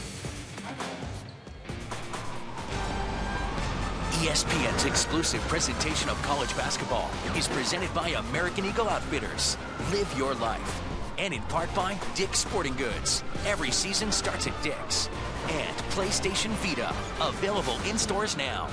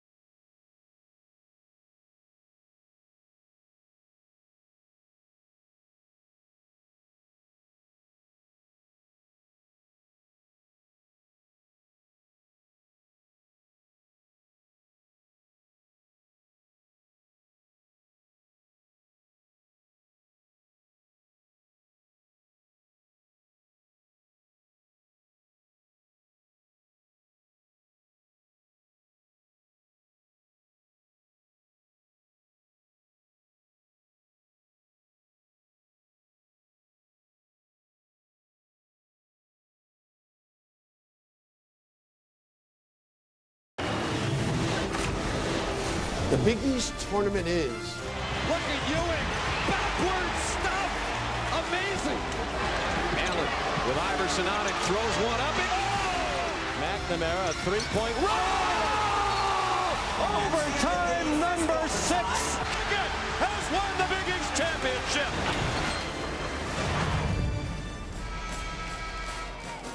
Some of the great moments in Big East championship history. Pitt has been a part of that. But is that changing next year? Maybe. Pitt leading here by 11. Andy Katz has the story of Pitt's future. Well, here's what we know for sure. West Virginia is definitely out of the Big East, going to the Big 12 next season. They're going to pay a $20 million exit fee.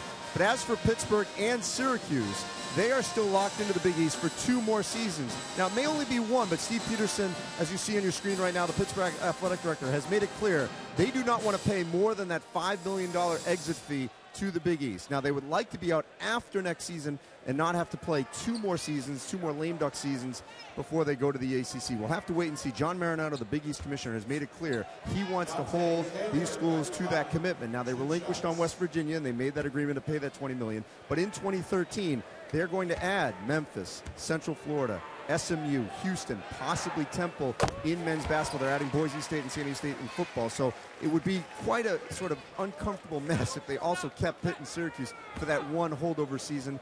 Everyone I've talked to assumes that Pitt and Syracuse will stay 1 more season. After that, they'll go to the ACC, which is all said. They'll take them whenever they can.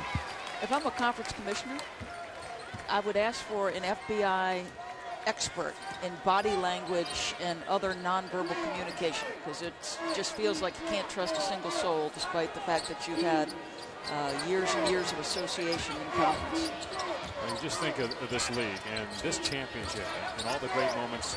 And I know people around the Big East obviously upset with Pittsburgh, but certainly with Syracuse leaving. Syracuse is, I don't know if you could say the face of the Big East because of the fact that they also are a football school as well as basketball, but obviously great tradition with Villanova and Georgetown, St. John's that are non-football powers. And then West Virginia leaving to go to the Big 12 next year. Of course, Big East will be adding schools, some for both football and basketball, some for just football. The Pitt football program's in good hands with the Peterson's hire of Paul Chryst, the offensive coordinator at Wisconsin, after what many felt was just a shameful move by Todd Graham and the way he left the program to go to Arizona State. J.J. Moore misses. Here's Harrison on the drive. The floater off the mark. Achiuwa just can't put it back. And now a Harrison foul. That's 4 on him. Well, you can't fault Achiuwa's effort. I mean, the guy has just worked incredibly hard. You think about the number of close range finishes this young man has put himself in a position to have. And you just hope a year from now he's a better finisher than this, because he has worked, used that frame and that athleticism, ability to get off his feet to get near the rim. But it doesn't do you any good unless you can finish. It's 11 rebounds. That's a career high, but he's 1 of 10 from the field. That was the 18th foul, so a 1-and-1 for Pitt. Moore gets the free throw.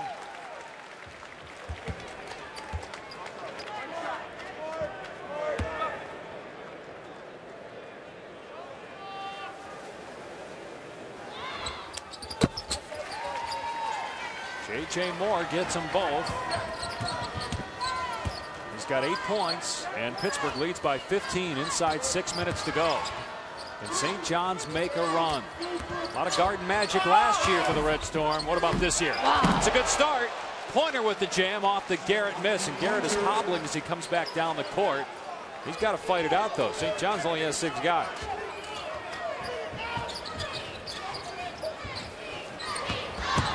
Moore down the lane, out to Woodall.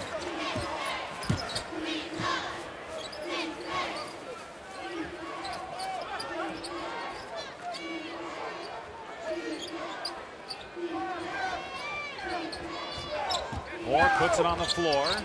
Oh, nice pass to Robinson. Hard foul. Garrett's 4th, 19th foul. St. John's coming with some pressure here. Need some fast finishes on the offensive end. And how about this by Sir Dominic Pointer? leaving no doubt. Wow. Pointer, a freshman from Detroit. And even if Harkless leaves, there are some pretty good players returning. Harrison, Pointer, Garrett, all freshmen, although Garrett, a highly thought of baseball player. Who knows what his future is, whether he decides to play pro baseball or not. And you also have Phil Green, who got better as the Big East season went along. What is it, 96 miles per hour Garrett throws it? And he's got tremendous size. Robinson missed the second one, but Moore with the offensive rebound. I think you've got to develop some basketball skill of your Pointer. Moore tried to hang and score, lost the ball, but it was last touched by St. John. Pointer is an amazing athlete. He's got to find a signature thing he can do on the offensive end of the floor. And they've talked to him a little bit about making sure he's aggressive and assertive. They have searched all season for that third score. Doris, you and I talked in game one about the impact of not having Jim Calhoun and what that's meant for UConn. What about, as Robinson called for the offensive foul, what about for St. John's, not having Steve Lavin really being a part of the team this year? Yeah, I mean, obviously I think it's unfortunate because we know Lav and the kind of effusive personality he is, and he's picked his spots. You know, he was at practice yesterday, and there have been moments where his presence has changed the demeanor of this team. It's just come in spots. Andy Katz has more on that. Well, I'm talking to Lavin up there above here in Madison Square Garden. He said there was a point over the last 2 weeks where he could have returned, but he didn't want to be disruptive because obviously Mike Dunlap has done a great job coaching this team for the most part in his absence. And so he did not want to sort of mess with what's already happened here, want to obviously have Dunlap finish it. But he also said that he expects Dunlap, who was interviewed before, as you said earlier in the broadcast, at Wyoming and other jobs, to return next season. Really enjoys it. His family likes the New York area. And Gene Cady. Lav said that Gene Cady will be back with him no matter what.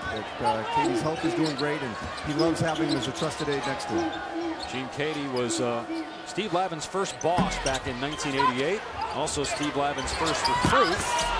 Rico Hines of UCLA is on the St. John's bench as Harkless misses the layup, Moore the rebound. And then Harkless still working hard. Deflected the pass, but then picked up his fourth foul and the 10th team foul on St. John's. St. John's foul, number 4. Mo Harkless is his fourth. To St. John's, you see during their huddle,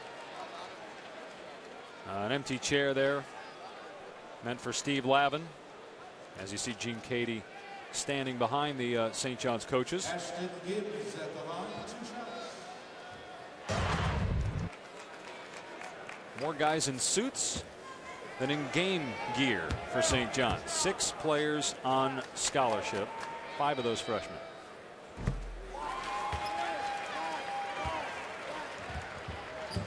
One more free throw for Ashton Gibbs, who has 19 points.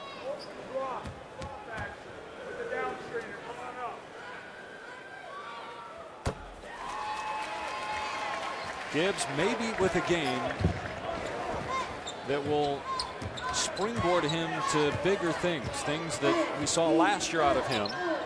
It could pose a problem for Georgetown tomorrow, and then who knows, maybe Cincinnati on Thursday. Still some work to do here. 4 minutes left, but a 15-point lead. Here on the drive, count it, and a Pittsburgh foul. Well, you saw the effort of Harkless on the last play. This is a team that will not quit. And this is what I'm talking about, not settling for jumpers. If you're Amir Garrett, he's got great strength, length to keep that basketball away from the defender. Good stuff on a drive. 17 foul on Pitt. Zana picking up the personal, and Garrett, you talked about his size, also a lefty, which never hurts as a pitcher at that size. Great baseball player, hoping to be a great basketball player. And hoping to play at least one more game here at the Big East Championship. St. John's back within 12. Pitt trying to get the ball in.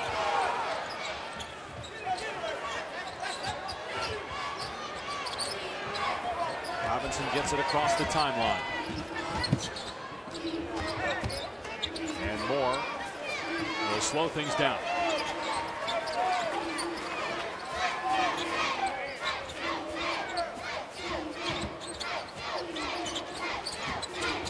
Gibbs, the leading scorer in the game for Pitt with 20. Harkless has 23 to lead St. John's. Shot clock at 2. And it'll be Pitt ball when we come back. 12-point lead for the Panthers. Afternoon session in New York almost complete. 2 more games to come tonight at MSG.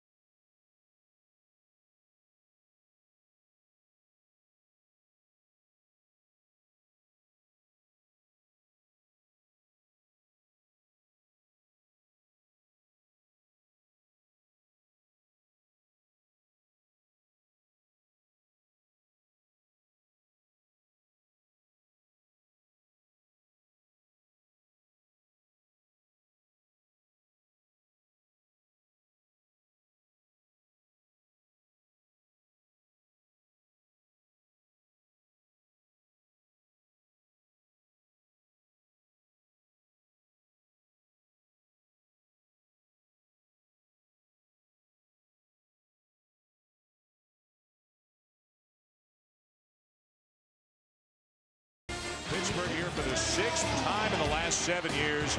Georgetown hasn't won it since '89. Gray got caught. Hibbert gets the dunk. A dominant performance by Roy Hibbert. And look at the frustration for Aaron Gray. The Hoyas are Big East champions. Georgetown went on to the Final Four that year. And tomorrow, if Pitt survives, it will meet Georgetown in the 2nd round, following West Virginia and Connecticut, which will tip things off at noon. I absolutely love that shot of John Thompson Jr. and John Thompson III hugging after that championship. And listen, how many guys do you know who could follow their dad? And I know there's a coach in between there, but with what John Jr. established at Georgetown, the dynasty under with Patrick Ewing, and to be his own man and to do it differently than his father, I just think it's so cool. Taylor with a bucket. Andy, I know you got a chance to talk with JT3 recently.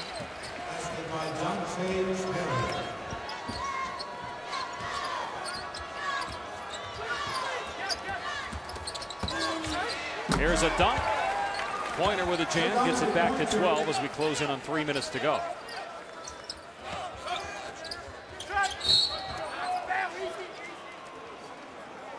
Woodall fouled. All right, Andy, go ahead and jump in here. I talked to John Thompson Jr. actually yesterday about the changing landscape in the Big East, and to quote him, he said it, quote, sickens him, because he looked back at the great rivalries, and you guys were talking about this earlier with Georgetown and Syracuse, Georgetown and St. John's, and really frustrating for John Thompson Jr. about how football had driven the expansion and the realignment in the Big East and other conferences, because he wanted to see, obviously, what they had built under the late Dave Gavitt, to see it be preserved here in the Big East. Now there's just so much uncertainty, obviously, in college athletics, and for a program like Georgetown, which clearly needs to align itself with some of the other major players that are left in this conference that don't play Division I football. Well, I kind of understand how much football is a part of this, but I think that the ACC coaches didn't like that the Big East had sort of superseded that conference. And you think historically the ACC had been the best conference in college basketball, but for a long stretch now, the Big East had far and away taken that mantle. So why not go get the 2 most consistently good, or 2 of the most consistently good basketball programs, and basically try to take the Big East down? Harkless with 25 points now for St. John's. What could be his final appearance at Madison Square Garden as a collegiate. And when some of these generation coaches retire, if the story ever comes out, in fact, that would be an interesting book to be written. Well, I'm sure there's a ton that we don't know about what's going on behind the scenes. Well, the Big East survived before, though. They lost Miami, Virginia Tech, Boston College. Now, granted, those were not basketball powers. Those were football powers. And the football conference has struggled as Woodall is fouled. Obviously, basketball has continued to thrive. ESPN's coverage of championship week continues tonight with a doubleheader. First at 7 Eastern. Number 4 UConn, number 3 Notre Dame in the women's Big East championship. Then at 9, Detroit and Valpo in the Horizon League men's championship. Now the Notre Dame women trying to step out of the shadow of one of the programs that has loomed largest over women's college basketball. The University of Connecticut, 7 national titles by Gino Auriemma's team, exceeded only by Pat Summitt's Tennessee team with 8 titles. They come off a win in the SEC, but that's a heck of a women's game tonight, folks. Amir Garrett just fouled out, and as mentioned, the men's game at 9. Valpo's in action. Andy Katz has more on that. Yeah, there's been so much emotional attachment, obviously, to Butler out of the Horizon League. But if you watch this game between Detroit and Valparaiso, you're going to see Bryce Drew on the sideline in his first season as a Division I head college coach. Obviously, remember from 1998 when he hit that shot to beat Ole Miss. But Bryce Drew has had a phenomenal year coaching this team under unbelievable duress. His father, Homer Drew, had prostate cancer and prostate cancer surgery in the fall. He's doing great. And at the same time, his mother, Janet Drew, was diagnosed with bladder cancer, a battle that she is still dealing with throughout the course of this season. And Bryce Drew, after practices, sometimes after games, would drive up to the Chicago Medical Center to be with his mother and help his father out as much as possible. His sister Dana lives in Valparaiso, Indiana. Scott Drew actually flew up with his family, the head coach of Baylor, to be with his entire family when Valparaiso clinched the Horizon League title a week ago Friday.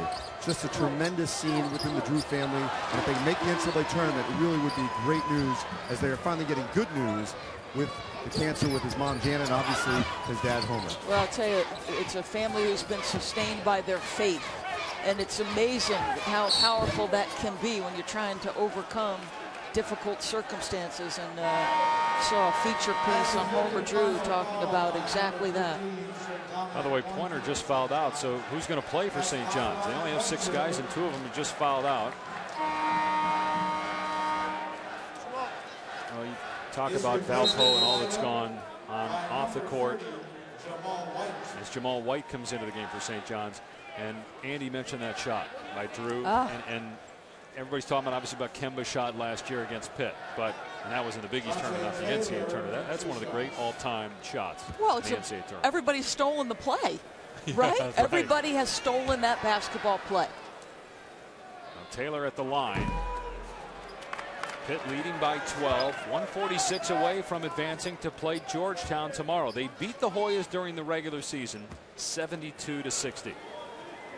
Pitt has had a season full of injuries. They had Kem Birch, who was a highly recruited guy, lead the program. Can they put it together and win 5 games in 5 days?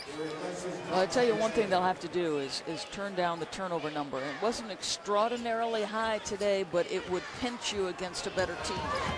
13 turnovers today.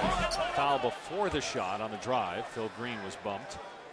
And no wasted opportunities here by St. John's. If you notice on the sideline, Jamal Branch, who is a highly thought of point guard, a transfer from Texas A&M, he sits between 2 members of the coaching staff, sort of getting some tutoring. And it's a perfect place to be. Learn the system. He hears what we're thinking. You see what he did a season ago. He joined the program on January 16th, so he will not be eligible to play for St. John's until December 12th. Another Pitt foul, so it'll be another 1-1. It's a 19 foul. And what his presence will do, D'Angelo Harrison now, you know, he can have the ball in his hands a little bit less if necessary. He can push up a little bit. Harrison gets the first. It's been an off game for him. Just 4 of 18 from the field, 0 for 6 from 3. But he's got a double-double, 11 points and 10 rebounds. He's a good player, though, and Third in the Big East in scoring in the league games. St. John's definitely got better down the stretch. At the end of the regular season, in the 11 games that what Steve Lavin calls the fresh five started, they were 5-6 with that win over Notre Dame. If Harkless comes back, this will be a team to watch next year. No doubt. No doubt. They need a low post scorer, though, a guy that they can toss the ball into and get easy opportunities and finish at a high percentage. Fouled by White. That'll put Woodall at the line. St. John's foul number 30, Jamal White. His first.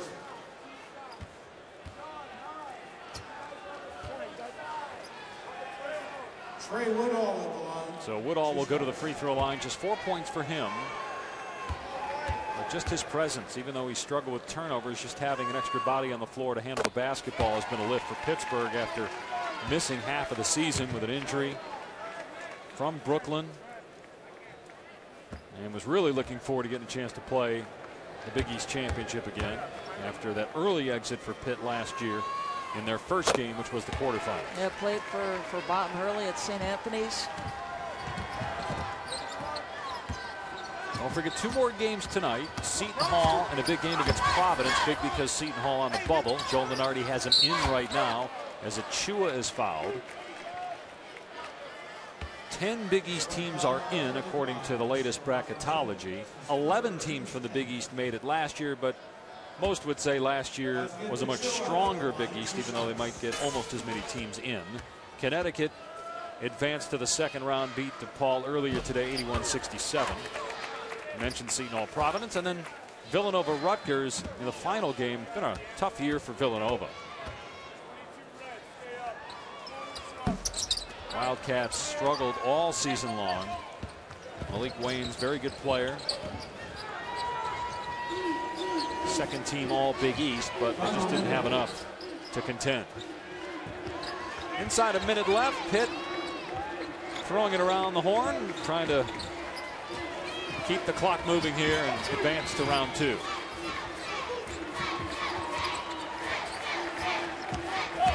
Robinson to the bucket, gets the layup. Nasir Robinson has had a terrific ball game with 15 points, 8 rebounds, 7 of 10 from the field. Well, we talked about the pride of the seniors from Pittsburgh, and they showed up. Ashton Gibbs was tremendous in the first half. Nasir Robinson, you're right. He's tried to contend with Harkless, but they delivered. You had to show some pride, and they did. Connecticut, West Virginia tomorrow at noon.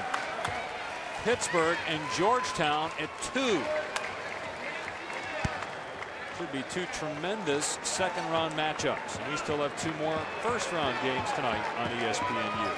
Ashton Gibbs has been in a slump for most of this season. Didn't shoot well overall, 5 of 14, but he did most of his damage in the first half. 20 points in all. Harkless in what could be his final game at St. John's had 25 and 9 rebounds. Well, it's a St. John's team that only has 2 scorers, but Pitt, a little positive sign, held them to just 33% shooting. Harkless, obviously, a big game with 25.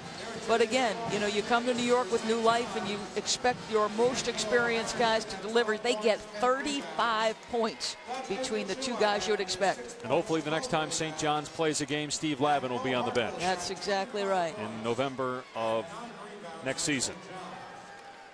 And Lavin obviously hoping the Harkless will be with him. Ashton Gibbs had 20 points. Right now he's with Andy Katz. All right, thanks, Dave. Well, Ashton, your first Big East tournament win. How'd it take so long? Defense. We came out here and we just played defense today. Past 3 years, we were a little lackadaisical our first game. So we knew we needed to win, came out hard, and carried over to the offense end too. How's your confidence in your shot? Feels good. I'm just going to keep moving out the ball. My teammates have confidence in me too, so I'm going to keep shooting. Georgetown next. What are the chances you can go on a little Kemba Walker-like run here and win 5 and 5? We're going to take one game at a time, but it's definitely possible. Anything is possible. God on our side, so we're going to try to make this move. All right, thanks, Ashton. All right, thank you. Back to you, Dave. Ashton Gibbs and the Panthers knock off St. John's 73-59. They'll play Georgetown tomorrow, round 2, after West Virginia meets Connecticut. Seton Hall, Providence tonight at 7 on ESPNU. Rutgers and Villanova to follow. And, of course, the championship game Saturday night 9 Eastern on ESPN. Coming up next here on ESPN2, College Basketball Live Scoreboard. This has been a presentation of ESPN, the worldwide leader in sports. For Doris Burke, Andy Katz, our entire outstanding crew, I'm Dave Pash. So long for now from the Garden. Now to Carl Ravitch and Jay Williams in the studio.